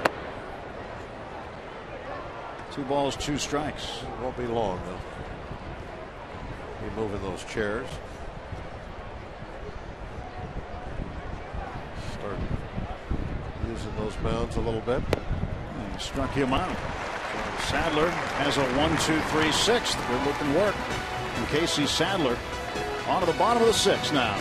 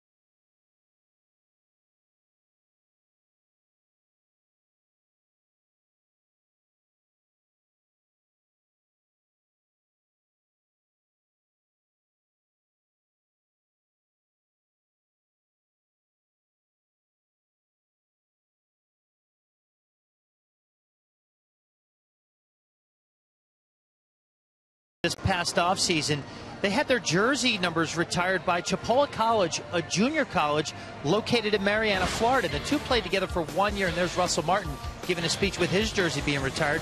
Martin said it was a special moment in his life, and he's never worked harder in his life on the field and off than when he did when he was at Chipola. So to go back there and see his old teammates and coaches, he said it's like a brotherhood. Every time he goes back there, there's a bond they have that will never be broken. Now, Jose Bautista and Martin played there for 1 year together. It was Bautista's sophomore year. Russ was a freshman. Martin remembers Jose as being one of the hardest workers he's ever seen. And the funny thing is, Bautista not only played right field, which is obviously where he is now in the big leagues, but he served as a closer as well. He threw 94, 95, and Martin said there's no surprise he's as good a right fielder as he is. It's just he saw it by obviously when Martin caught him when they played junior college together back at Chipola. State championship game 2 years in a row, but lost both times. Wow, Battery reunited here this weekend. And Neil Walker takes up high and away for ball one.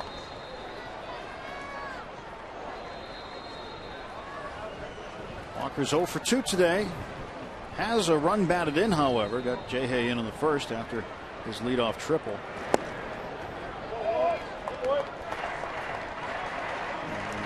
This would be a nice inning to start getting after Dustin McGowan. Pirates have had a slow day offensively, just 3 hits.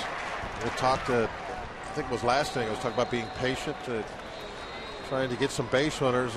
Neil, he certainly is that type of hitter. He'll work counts as good as anybody we have. But this is the point of the ball game when you're looking at that 5-run deficit. You're starting thinking, man, we got to get a couple guys on, and somebody comes up with a big hit. Had 2 big hits yesterday's game. Neil got one of them. Mercer, that big pinch hit double. Well, hopefully that'll happen again this afternoon. Popped up and playable for the catcher Eric Kratz. Neil is out. He's 0 for 3. Let's go back to our Root Sports studios, and Dan Potash standing by with his game break.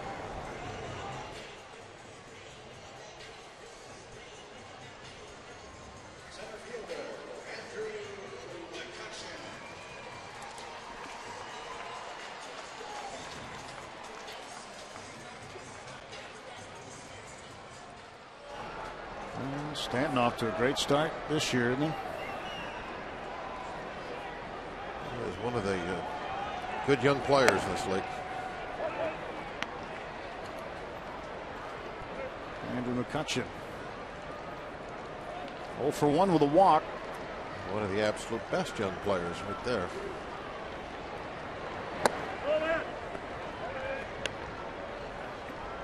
Got the MVP on the wall to kind of put a little exclamation point on how good he is.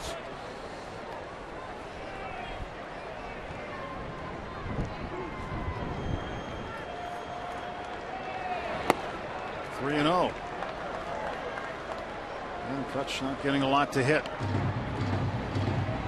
You would think 6-1 you might throw him a strike. Especially never know. Nobody on base. 1 out.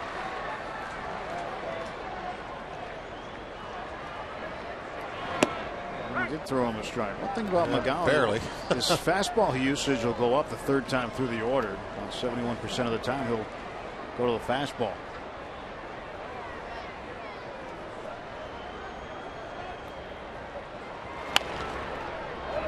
Count is full at 3-2.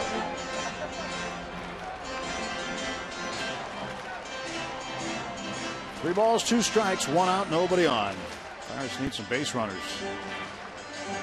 Home run's been a big part of Toronto's offense today. It usually is for the Blue Jays. But a grand slam by Rasmus in the 2nd, a 2-run homer by Cabrera in the 5th.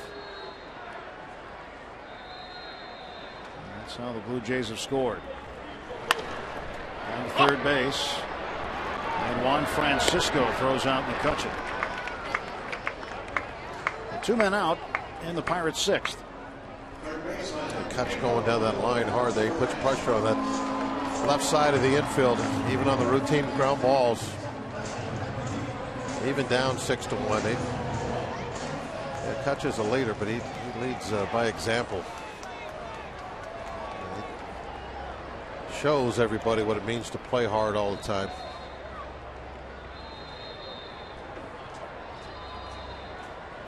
Pedro Alvarez, 1 for 2. He has a 6-game hitting streak.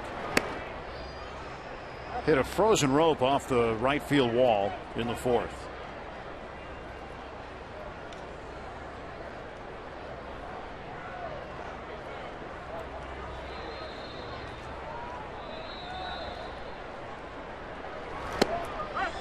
Strike call. 1 ball, 1 strike.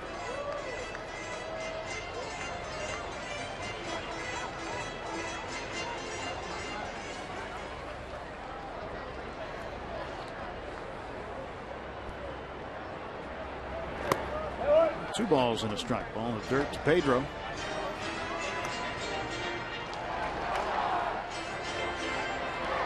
Alvarez was hot earlier in the season. Kind of leveled off a bit.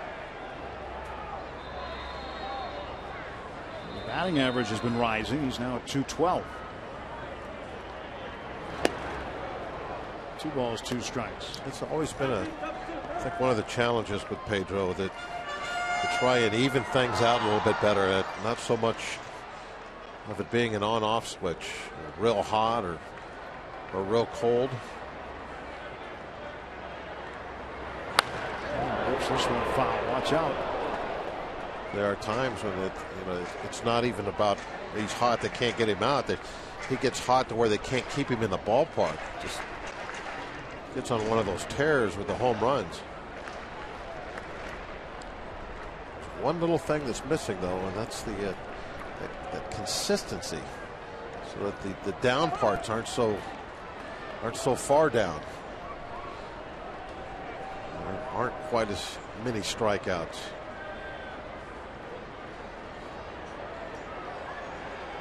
If he ever gets to that point, look out. What kind of numbers he could put up.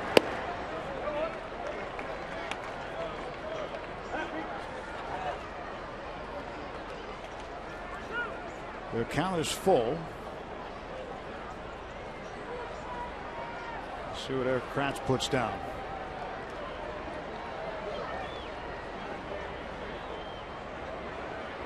Payoff pitch pulled into the far end of the Blue Jays dugout and hit a bat over there.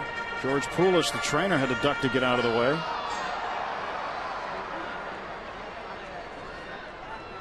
That's a good ball to get out of the game. All it wants to do is hit bats.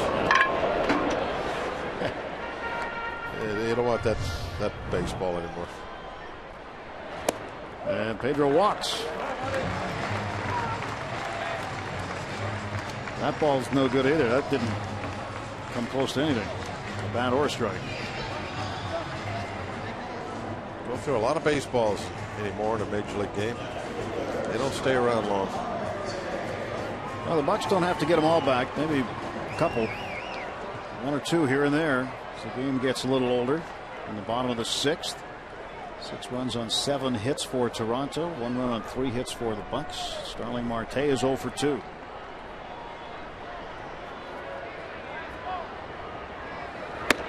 Ball 1 from McGowan. And this is that point where he gets under a microscope and you start wondering about the stamina, about the endurance. How long can he go out there? He hasn't thrown 100 pitches this year. He's at 90 right now. I think 92 is the most he has thrown in any game this season. Last year it was all relief outings.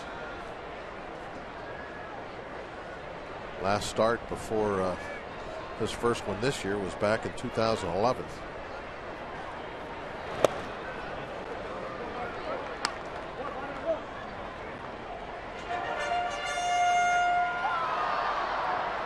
McGowan a decent start last time out against Kansas City, trying to put some things together. And again, as we talked about, trying to solidify himself a spot in the rotation.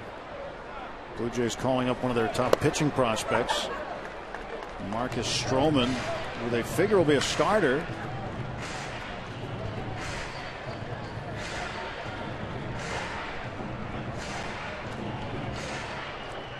This next pitch that McGowan will throw will be his 93rd.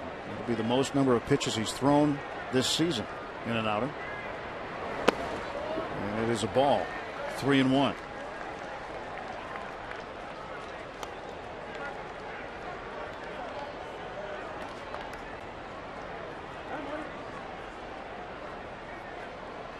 Waiting for that bullpen phone to ring. Bob Stanley, the steamer, bullpen coach for the Blue Jays. Check swing and foul ball.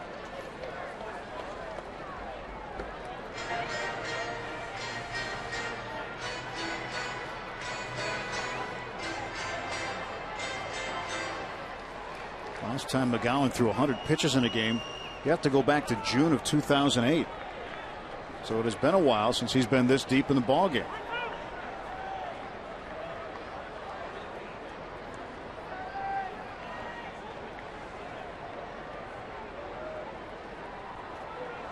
Pedro will take off with this 3-2 pitch. And Marte strikes out. So we are through 6 full. The Pirates offense not generating much today against Dustin McGowan.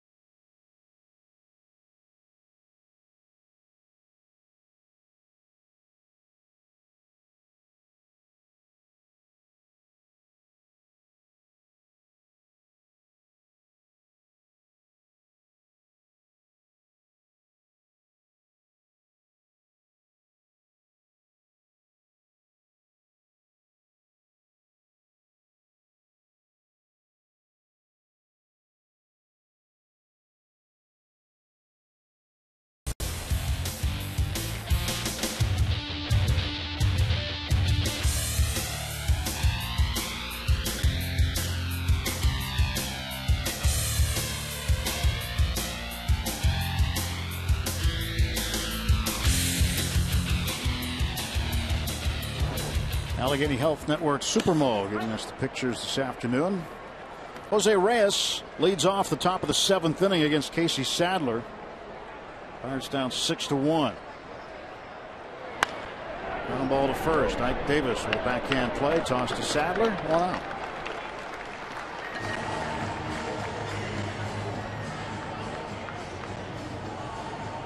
Casey got on his horse and covered first base.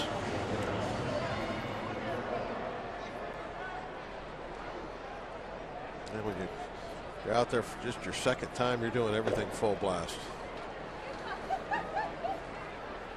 Melky Cabrera 2 for 3, single and a home run, 2 RBIs today. That adrenaline is pumping as fast as it ever will right now. Strike 1 to Cabrera. When he came in and made his major league debut Friday in the 7th inning, first batter he faced was Cabrera. He had to face Cabrera, Batista, Encarnacion, and Juan Francisco. Ended up walking Encarnacion, but other than that, got the other 3 out.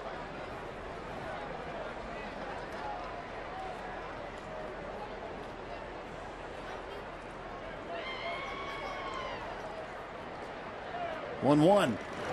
And a ground ball to the right side. Diving effort by Walker, but it's out of his reach. And a base hit for Cabrera, his 3rd of the game.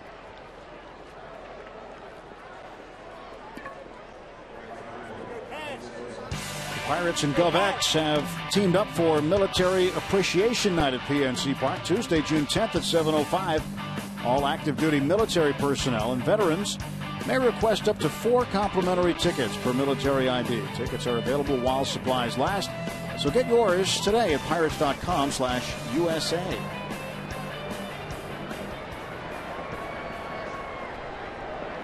One on, one out. Jose Bautista at the plate. He takes a strike. Sadler called up on the 27th of April from Indianapolis. He went 3-0 with the Indians.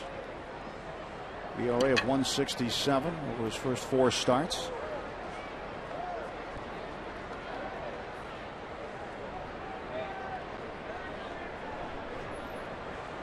I talked to him the other day about knowing when you're pitching versus not knowing when you're pitching. When you're a starter, you know when you're scheduled to pitch. But when you're a reliever, the mindset is different, and you've got to be ready when called upon, and you don't know when that's going to be in a lot of cases.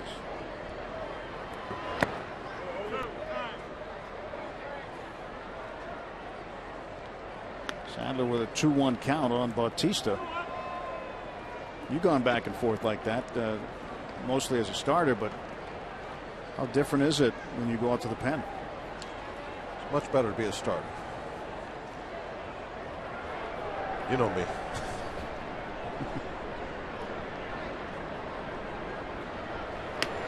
Goes past the glove of Stewart and down to second, Cabrera. Especially if you've had a real good win.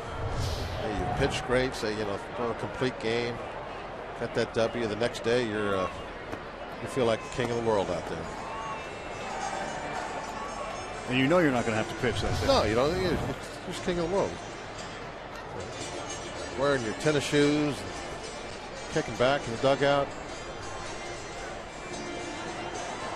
Got your warm-up jacket on. Back in those days, nothing but a T-shirt on underneath. I don't know. I think they might make them wear the uniform now. But it was it's great life being a successful starting pitcher. Not much can be said bad about it. Bautista walks for the second time this afternoon, so 2 on now for Toronto. And Ray Searage will come out and visit with Casey Sadler. It looked like Sadler a little all over the place with that at bat. Jared Hughes warming up.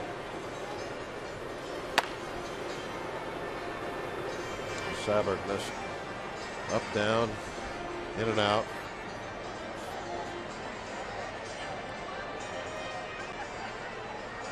Ray with this got a little timeout, bring him back down a little bit. Get him back in that strike zone.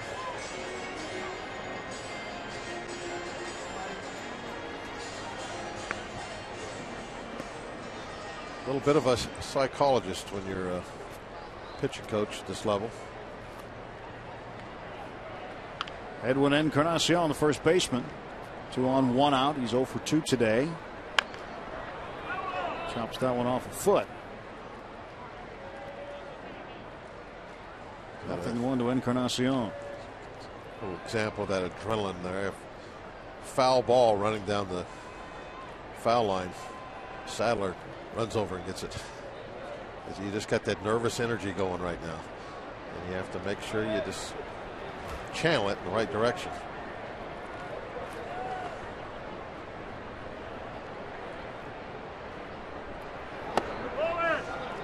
One ball and 1 strike.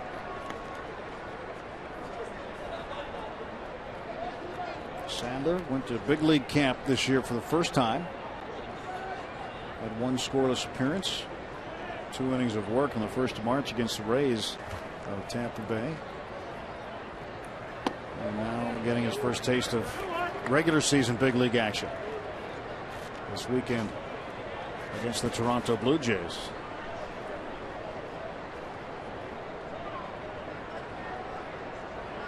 There comes the 2-1 to Edwin Encarnacion. Up in the air to left, and Marte getting under it and make the catch. And there are 2 out now in the top half of the 7th inning.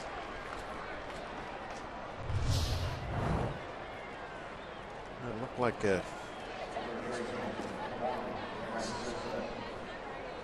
he got more of that when it left the bat, but he knew he didn't. And got off on the end a little. So fired the bat away.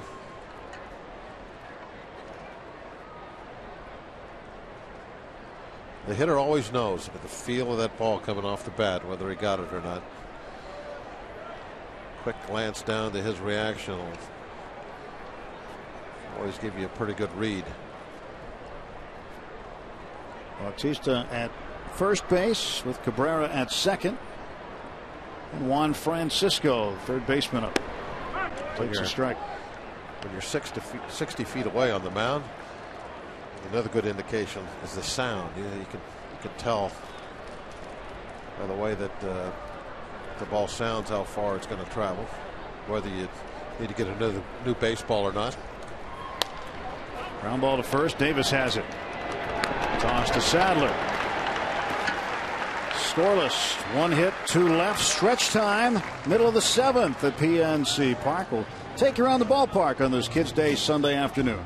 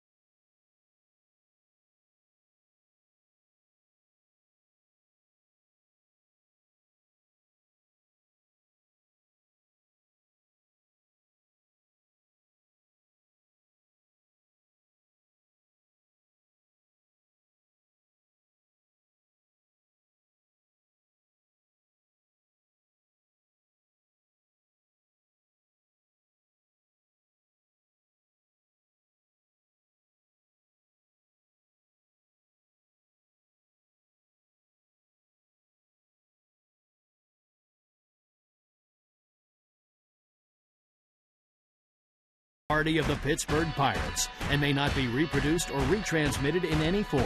And the accounts and descriptions of this game may not be disseminated without the express written consent of the Pittsburgh Pirates.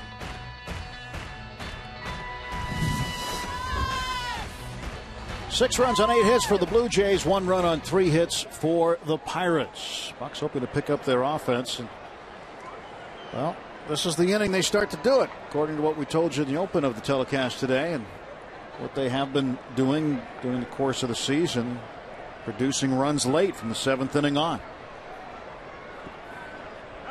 Mike Davis hopes to get it started off here. Davis, Mercer, and Stewart, 6, 7, and 8 in the Pirates batting order.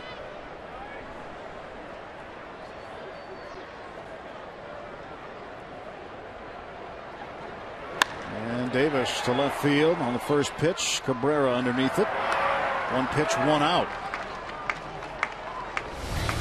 Coming into action today, the Pirates with 7 comeback wins, but you look at the at-bats, 7th inning on. The OPS number over 100 percentage points higher. That's a big difference. That's the number that as your on-base percentage, your slugging percentage put together, which is an excellent measure of how well you're hitting. Mercer's 0 for 2. Struck out looking in the 4th inning, and at the end of the 4th, Pirates unhappy with the strike 3 call. And Rick Sofield, the first base coach, and Clint Hurdle both ejected by home plate umpire Greg Gibson. We don't know that for sure that that's what they were yelling about, but that's a very good educated guess. It was about the strike zone. Mercer pops it up to left. Cabrera, he drifted way over to left center field, makes the catch. 2 fly balls, 2 outs in the bottom of the 7th inning. This week's Inside Pirates Baseball, Roberto Clemente gets hit number 3,000 for our Buck Money moment. Jason Grilly cooks up some grilled cheese for the community. There's a lot more to watch. It's on Inside Pirates Baseball, presented by Allegheny Health Network today after postgame on Root Sports. Jason's also got a book coming out as well. He's been a busy guy. Currently on the disabled list. Earlier in the game, it looked like it was a little bit of a smaller strike zone. We showed numerous pitches that were right on the edge that were going the way of the hitters. Stewart, a fly ball to right. An easy inning for Dustin McGowan, who is through 7. What the Blue Jays were hoping to get out of him, and at the Pirates' expense today.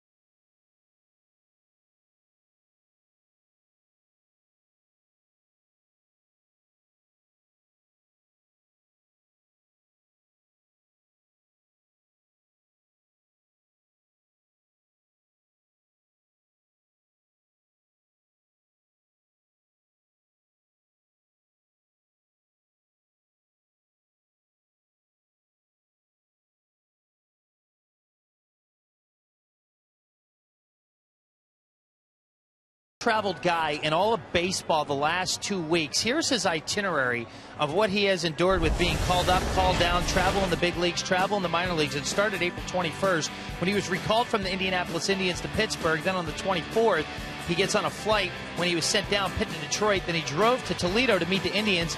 He earned a save that night and a 7-5 win. Now the 25th, he taxied Toledo to Detroit, then flew to St. Louis to meet the Pirates, activated on the 26th, then sent back down on the 27th. Now Pitt to Indy, those are the teams. He drove 4 hours from St. Louis to Indianapolis. Then he gets Indy to Providence to travel to meet the team where they played a series in Pawtucket. Recalled on the 2nd. Yesterday, a 6 a.m. car to get to Boston for a flight. He came along with Vin Mazzaro and pitched a third of an inning last night in relief of Francisco Liriano. And I asked Jared, was this the craziest schedule you've endured in your professional baseball career? And he looked at me and he stopped for a second. He goes, oh, yeah, definitely. So he wrote that down as he was giving us the information, Tim, and he kept a copy to save it for himself so he'll remember what he's enduring right now. Let's hope he maybe can stay here a while more in the bigs, right? Yeah, I hope he's getting the miles, too, and the points. And Jared Hughes lures his first pitch to Brent Laurie and fouled it off. Hughes comes in as part of a double switch as Snyder will bat 9th. He's now in right field. Mercer's out of the game. Harrison moves from right to shortstop. 0-1 pitch to Laurie. 0-2. Well, the position of a guy like Hughes is certainly usable, very much so at the major league level, but it's a numbers situation with the number of arms the Pirates have. Because he has options, he's going to be that guy to go back and forth, but I don't know if he expected to go back and forth as frequently as he just has.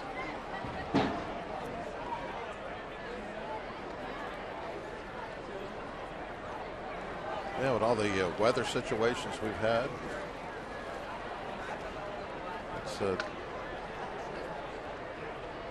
made us such. We've had situations where they needed to get help for the bullpen, and it's simple as that. You do what you got to do.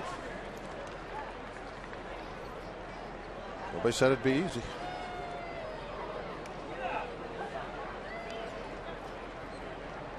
At extra inning games, we've had to cover innings with that bullpen.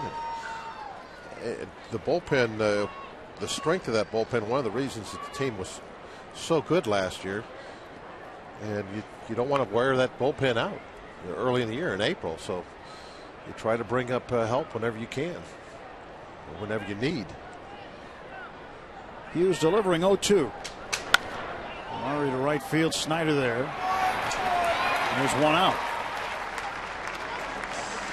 A little bit of an addendum about Hughes' travels, right, Robbie? Well, we mentioned the drive when he was sent from Pittsburgh to Indianapolis on April 27th. He rented a car in St. Louis and drove to Indianapolis, and he actually had to drive around some tornadoes, and he said he was scared. He was worried that he was going to actually drive maybe on the periphery of the tornado, but luckily he made it there okay. But, Bob, you mentioned the weather a couple moments ago. That scared Jared on one of his drives. One of the hazards of the profession, unfortunately. Colby Rasmus takes a strike.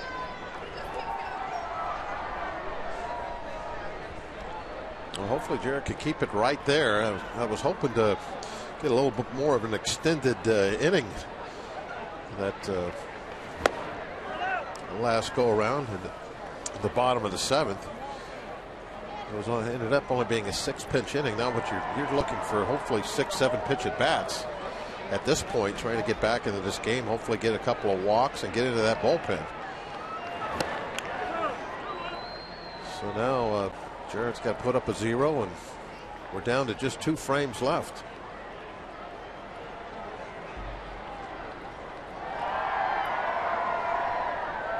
Two-one pitch to Rasmus from Hughes. Rasmus to right field, and Snyder played on a bounce. Third hit of the day for Colby Rasmus. 3 out of 4. A look at the road ahead for the Pirates, brought to you by Nissan. Tomorrow, the Bucs return to National League play as the Giants come to town. Then an off day, and 3 games against the Central Division Cardinals will close out the homestand. The next road trip takes the Bucs to Milwaukee and New York for 3 at Yankee Stadium before returning home to play the Orioles and the Nationals. That is the road ahead. A lot of birds in May. A lot of birds. Ended the month of April with a lot of birds. Perhaps with a strike. I wish the folks could see the artwork that you came up with yesterday. Instead of writing Blue Jays on your score sheet, you drew one. Not the first time you've done that. I'm better with pictures than birds than words.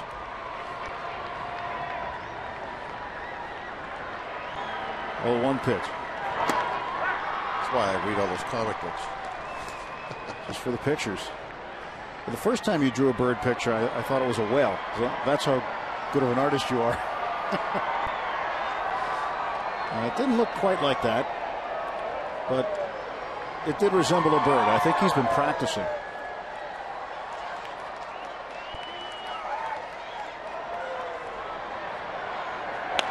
Kratz to left field. That's going to get down for a hit. Around second and heading for third is Rasmus. Runners at first and third with 1 out. Good job by Marte keeping that ball out of the corner.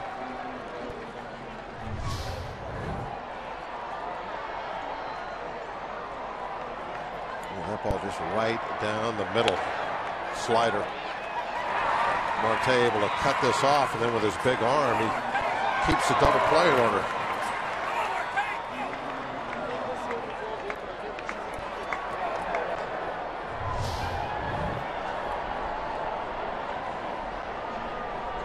Now a pinch hitter for the Blue Jays. Be the switch hitting catcher, Gianna Navarro. Right now, the Blue Jays carrying 3 catchers. Josh Tolley, the other one. He started the first 2 games.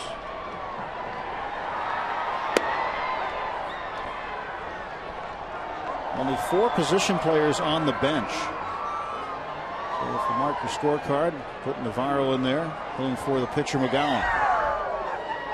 That does it for McGowan, his best outing of the season. Going 7 full and allowing only 3 hits and a run.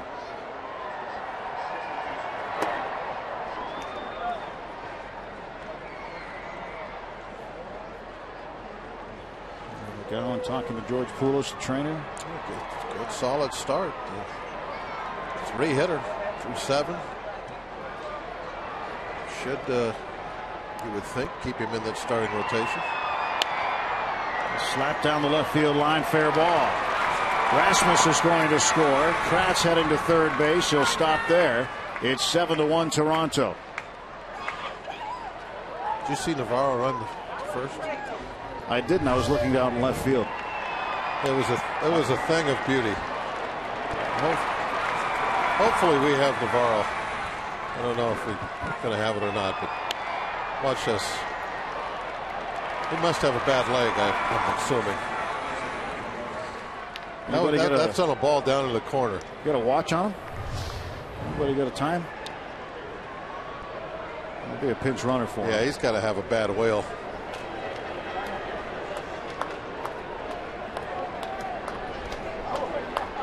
Definitely got a bad wheel. So R.A. Dickey, last night's starting pitcher, will pinch run. As Reyes tries to slap it the other way. Dickey, you're very athletic. You always worry about pinch running though with your starting pitchers. Don't get hurt. Don't pull a hamstring.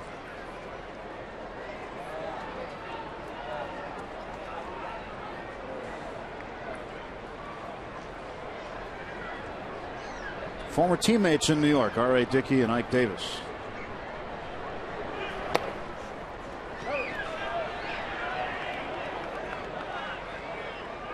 Kratz back to third base. Nobody moving around on that ball in the dirt by Hughes. So 1 run comes in the top of the 8th. 7-1 the score. 11 hits for Toronto this afternoon.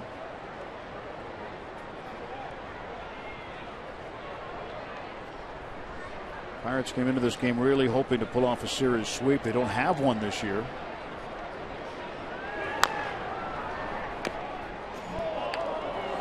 Well, no matter what happens, it's a series win anyway. Right. And that's the way we really talked all last year. You remember, it was all about, you just go series at a time, try to win the series, and not worry about a lot of other things. And at the end of the year, you'll be in a good position, and that's what we have to get back to. series by series. Just make sure you take 2 out of 3 most of the time. Reyes pops up to center. Kratz tagging. McCutchen will throw it to the plate, and Kratz stays put.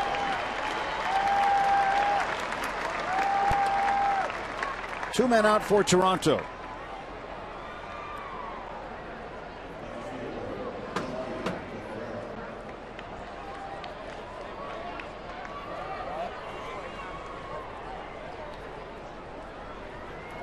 First and third, and the batter, Melky Cabrera. Cabrera with 3 hits today, 2 singles and a 2-run homer.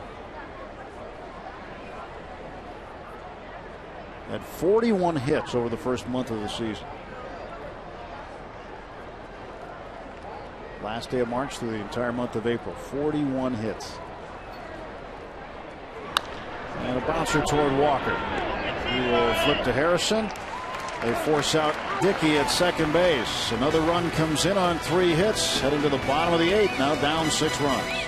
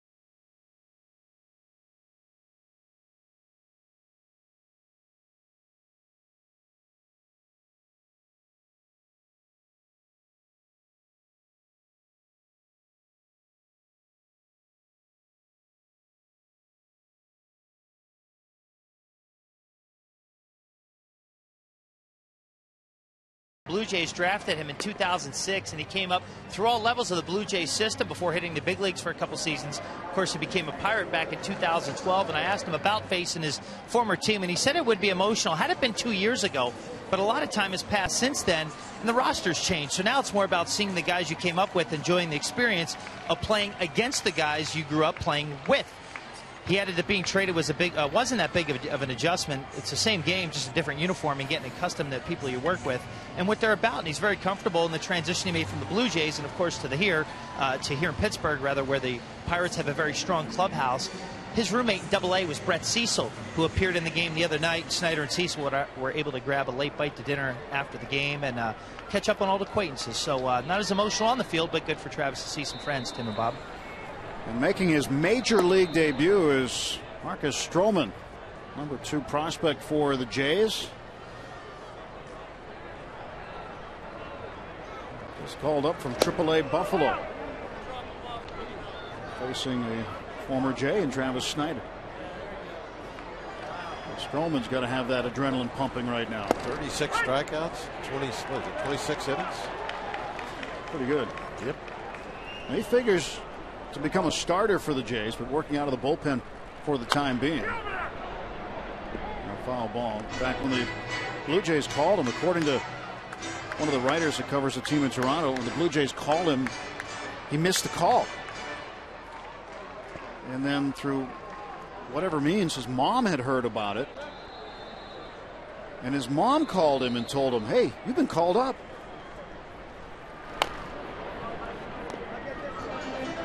Usually it's the other way around. The player calls the mom and says, hey, guess what? I mean, I don't know how things are nowadays. It used to be the manager called you in and told you.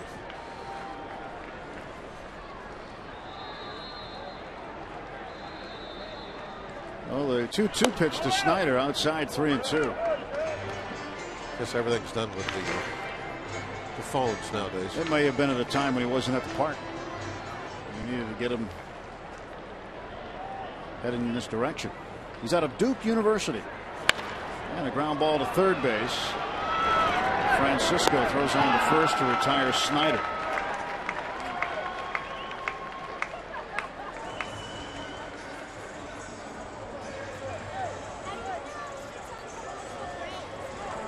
Duke University has had a lot of first-round picks in basketball. Never in baseball until Stroman came along.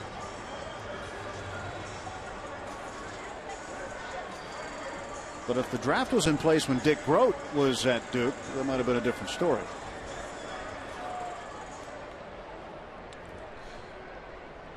Dick Groat was an amazing story. That's for sure. What an athlete he was. Probably still is.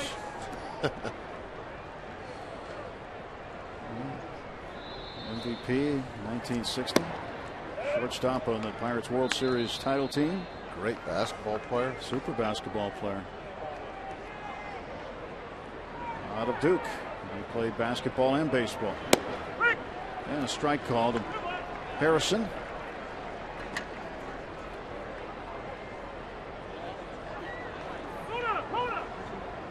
Need a little more wind to see the date on that, but that was 1960. 2-1 is inside 3-1.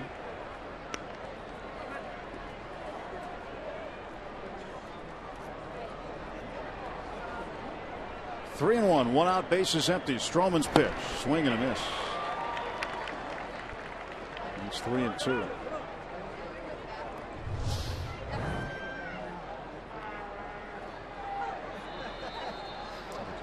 Challenged him with that fastball.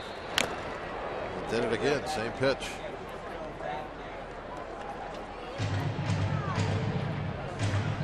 Harrison facing Stroman. Last year Stroman in Double-A in New Hampshire, and Manchester was 9-5 for the Fisher Cats. With .330 earned run average.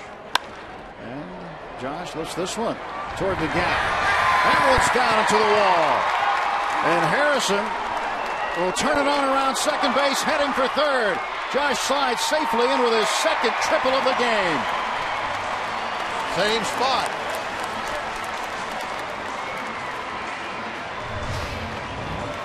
His first triple, he did exactly the same thing. Put it right there in front of the trip sign.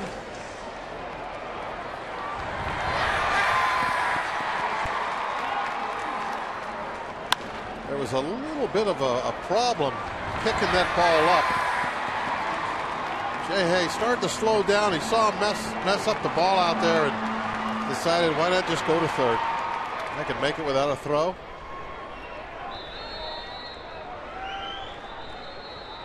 The only thought in his mind, I'm sure, is I got to be able to get there without a throw because of what the score is. Pirates with a base runner and a man at third, one out for Walker. Walker got him in the last time with a ground ball out.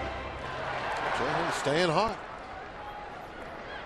Neal's hitting 3 straight games, but is 0 for 3 today. And he's hit by a pitch. That one hurt. And now 2 on for the Bucks. And can the battling Bucks battle all the way back? Well, this is a start. Went off the bottom of the shoe, it looked like. Maybe it didn't hurt. It got him on the hard plastic of the spikes. It probably didn't feel good, but if it hadn't got him on that shoe, it would have hurt a little more. Pete Walker, the pitching coach, makes a visit to Stroman.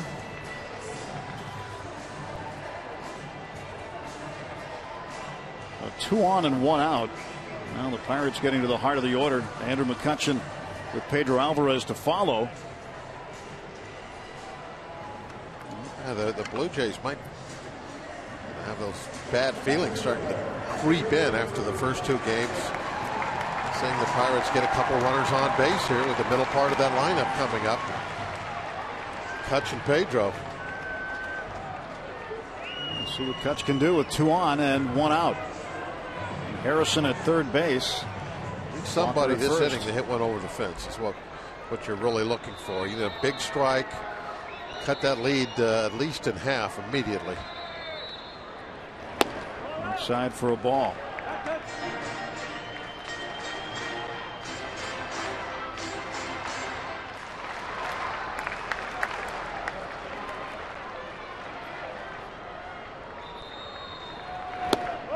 Two 2-0.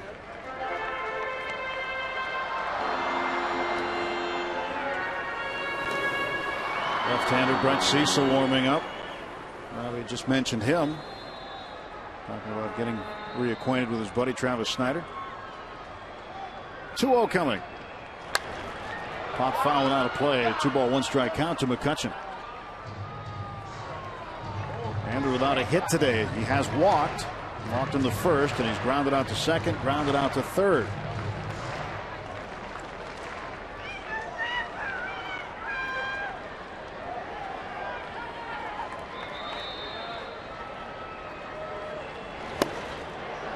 Swinging strike, and it's 2-2. So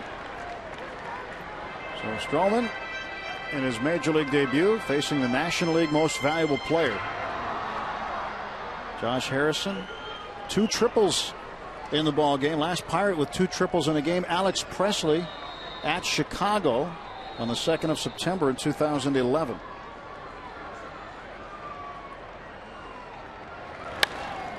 Popped him up. Bautista drifting back in right field. Harrison tagging. Bautista gets behind it. Here's the throw. Josh coming to the plate. Slide. Save for the head first slide is Harrison.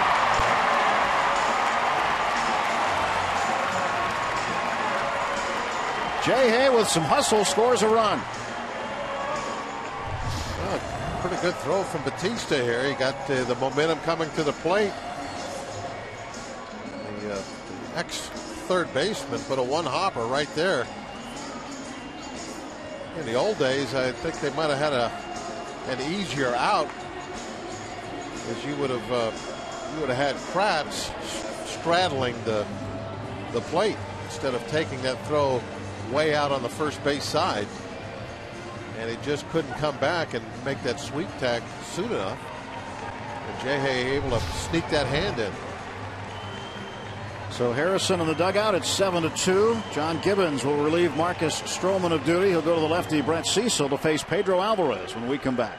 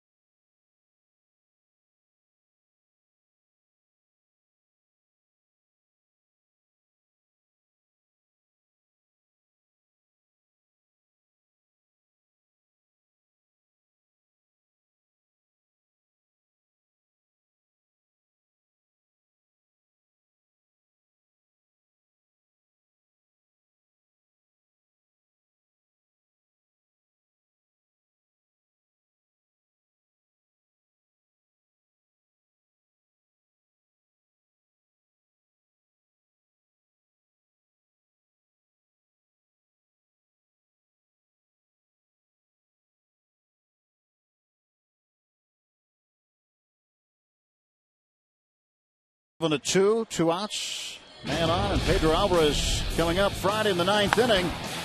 Pirates down 2 runs off of Santos, and this one out of here. Home run number 7. That extended the game a little bit. We've got Marte up 2 batters later to win with a solo shot. Now Pedro 1 for 2 today with a walk.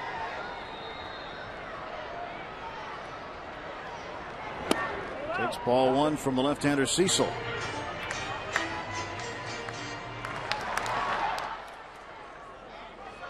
th appearance for Cecil.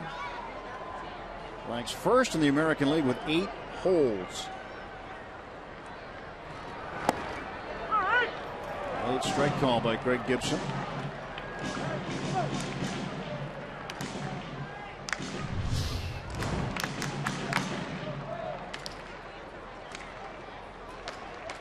Just a little bit out of the strike zone. Yeah, that was the pitch earlier in the ball game, was not being called.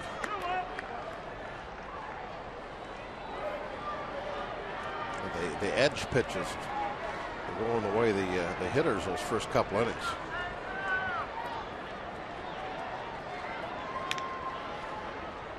Ready for the 2-1 pitch. Pedro, ground ball to the right side. Brett Lloyd from the outfield will throw him out. And Cecil does the job and douses the fire. Pirates do manage to get a run. It's now 7-2.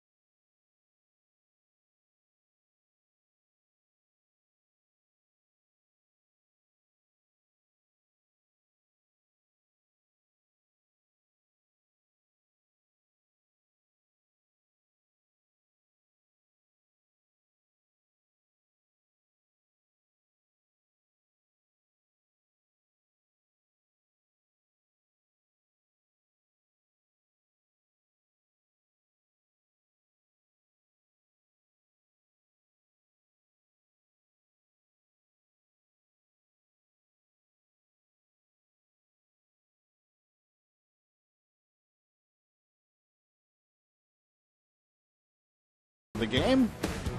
Got them through the hashtag Bucks fan photo. Live at Bethel Park in front of the Clemente Bridge. How about Dairy Queen? That's cute. And there's Dan Potash. Stephanie Stewart tweeted that. And keep those submissions coming in. Hashtag Bucks fan photo. Show us how you display your Pirate pride. That's a good picture right there. Scoreboard not so good as we go to the 9th. 7-2. Toronto leading the Pirates. Jared Hughes remains on, and he will face Jose Bautista. First ball swinging. That's a fair ball. Pedro has to double clutch, but still rifles it over there to get him. 1 pitch, 1 out in the Toronto 9th. Ball had to have a little chalk on it, huh? Yes, sir. Hit the outside of the chalk line. Pedro a little trouble finding the handle on that one. Made it a little close. Half a stride.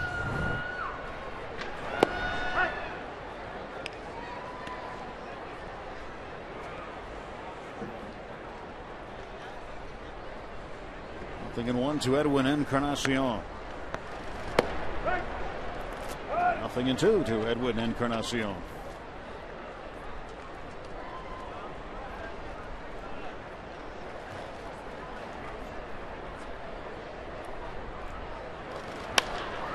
To center field, right at McCutcheon.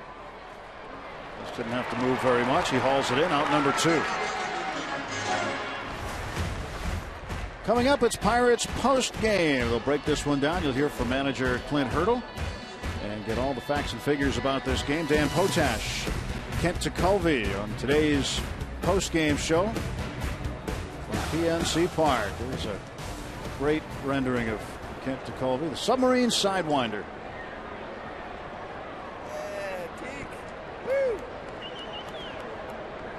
That t-shirt had to come out of the mothballs. Ground ball to second. And Cisco grounds out. 3 up and 3 down. Pirates to the bat rack. They need a big inning in the bottom of the ninth.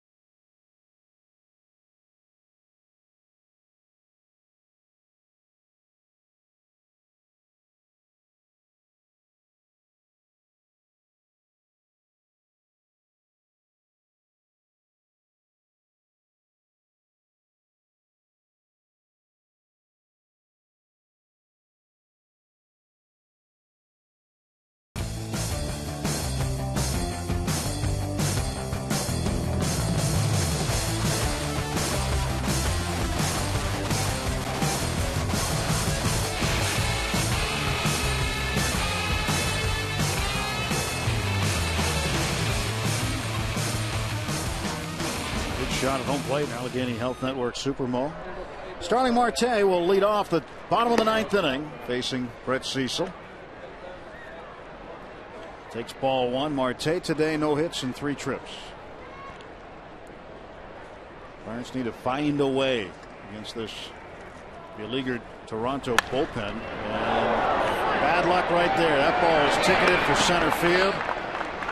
Deflected right to Jose Reyes. And there's 1 out.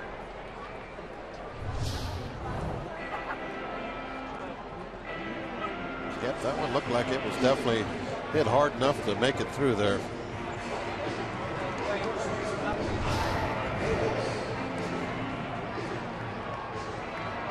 .163 on the putout.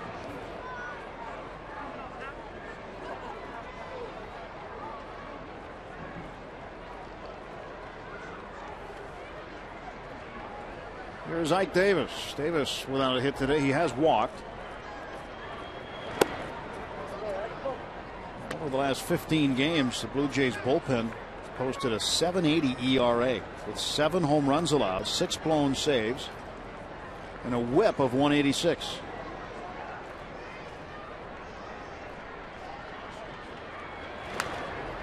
And the bullpen this series has allowed 14 hits, 4 walks, and 9 runs.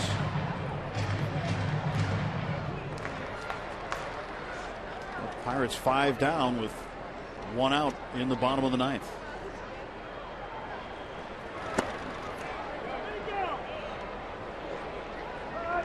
Ball 2 to Davis.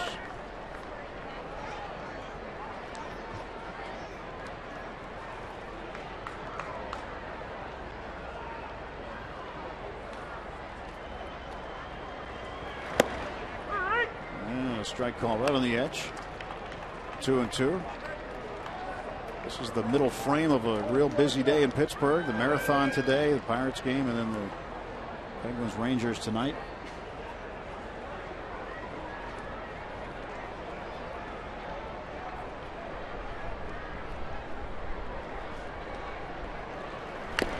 Pirates back tomorrow night Matt Cain going to pitch for the San Francisco Giants tomorrow. Right-hander is 0-3. And the Pirates presumably will send Jeff Locke to the hill. And we may expect Locke to be called up tomorrow to make the start. Pitch in the dirt. Did he go? And Davis is rung up on appeal by Adam Hammery. Davis kind of. Mike doesn't agree. He's looking out at that scoreboard and he's wondering if that was a 7-2 ring up. It did look like the head of the bat was out there quite a ways. So the Pirates down to their final out, and Gabby Sanchez will be called upon to pinch hit in the pitcher's spot for Jared Hughes. Pitcher spot 7th after the double switch.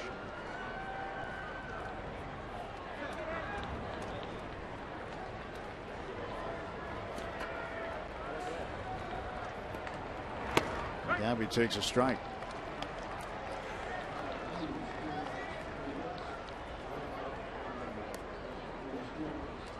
Have to go home, regroup, and get after the Giants.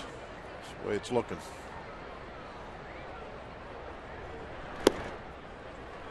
Giants will be tough. Look ahead at the rotation for that series. Tuesday night, Tim Hudson, who has been terrific for San Francisco, and he's been very difficult while with the Braves against the Pirates. He'll pitch against Charlie Morton, and then Tim Lincecum and Garrett Cole on Wednesday afternoon. It's a 12:35 game Wednesday here at PNC Park. Good idea to make a plan to be out here and enjoy some matinee baseball. You get to see Cy Young winner in Lincecum and perhaps a future Cy Young winner in Garrett Cole.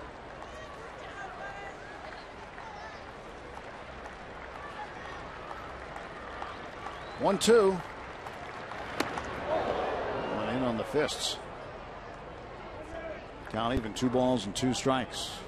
Bucks down to their final strike today. This one a little closer than you'd like this stage of the ball game, or actually any time. Right up under the chin.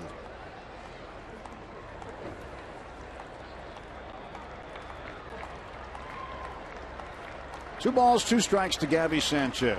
Pinch hitting here in the bottom of the ninth. And the ball game's over. Gabby strikes out. It's a 1-2-3 bottom of the ninth. Cecil strikes out 2. Pirates drop the finale of this 3-game series, but win the series 2-1. Colby Rasmus, a grand slam today. 3 hits, a double and a single to go along with his 2nd inning grand slam. 4th career grand slam for Rasmus. And that was really the big hit of the ball game today.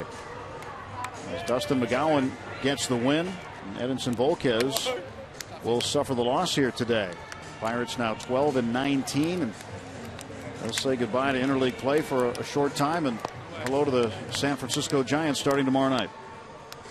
Well, on paper, I was kind of hoping that this one was going to go our way, especially when we were able to get that run in the first inning. It looked good.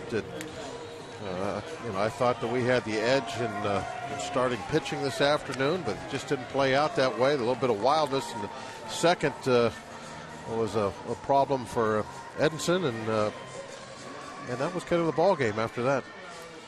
So the Blue Jays win this getaway day game for them. 7-2 the final score. Let's check in with our postgame guys, Dan Potash and Kent Tekulve. Well, I think it's fair to say that the Pirates had the Blue Jays right where they wanted them, considering how the first 2 games of the series went. Pirates trailing late, but unfortunately no comeback today. One reason why, Dustin McGowan was able to go deep into the game, and the Jays didn't need too much of their bullpen. No, and those are a couple things we were looking for going in. We talked about it the other night. McGowan's had some stamina issues. He didn't have any today. In fact, today he set season highs in both innings pitched and pitches in a game. 7 innings today, 6 1/3 was the old high for him, and he threw 101 pitches. 92 was the previous high. So, yeah, it was Dustin McGowan show today, and everything you thought you might be able to take advantage of, he took away from the Pittsburgh Pirates. They couldn't pitch count him out. They couldn't, get rid of him and get to that bullpen soon enough. We did score on the bullpen, just didn't have enough time to score enough, and probably too far behind at that point, too. All right, well, we are just getting started here. You're going to hear from manager Clint Hurdle on what he thought about this afternoon's contest. Plus, we'll look ahead to the Giants and see how they fared in Atlanta against the Braves. You'll also hear from the Buccos. All that and much more coming up on Pirates Postgame, presented by the Allegheny Health Network, as the Buccos take 2 of 3 from the Toronto Blue Jays. Unfortunately, come up a little bit short this afternoon. 7-2 the final. We'll be back live at PNC Park right after this.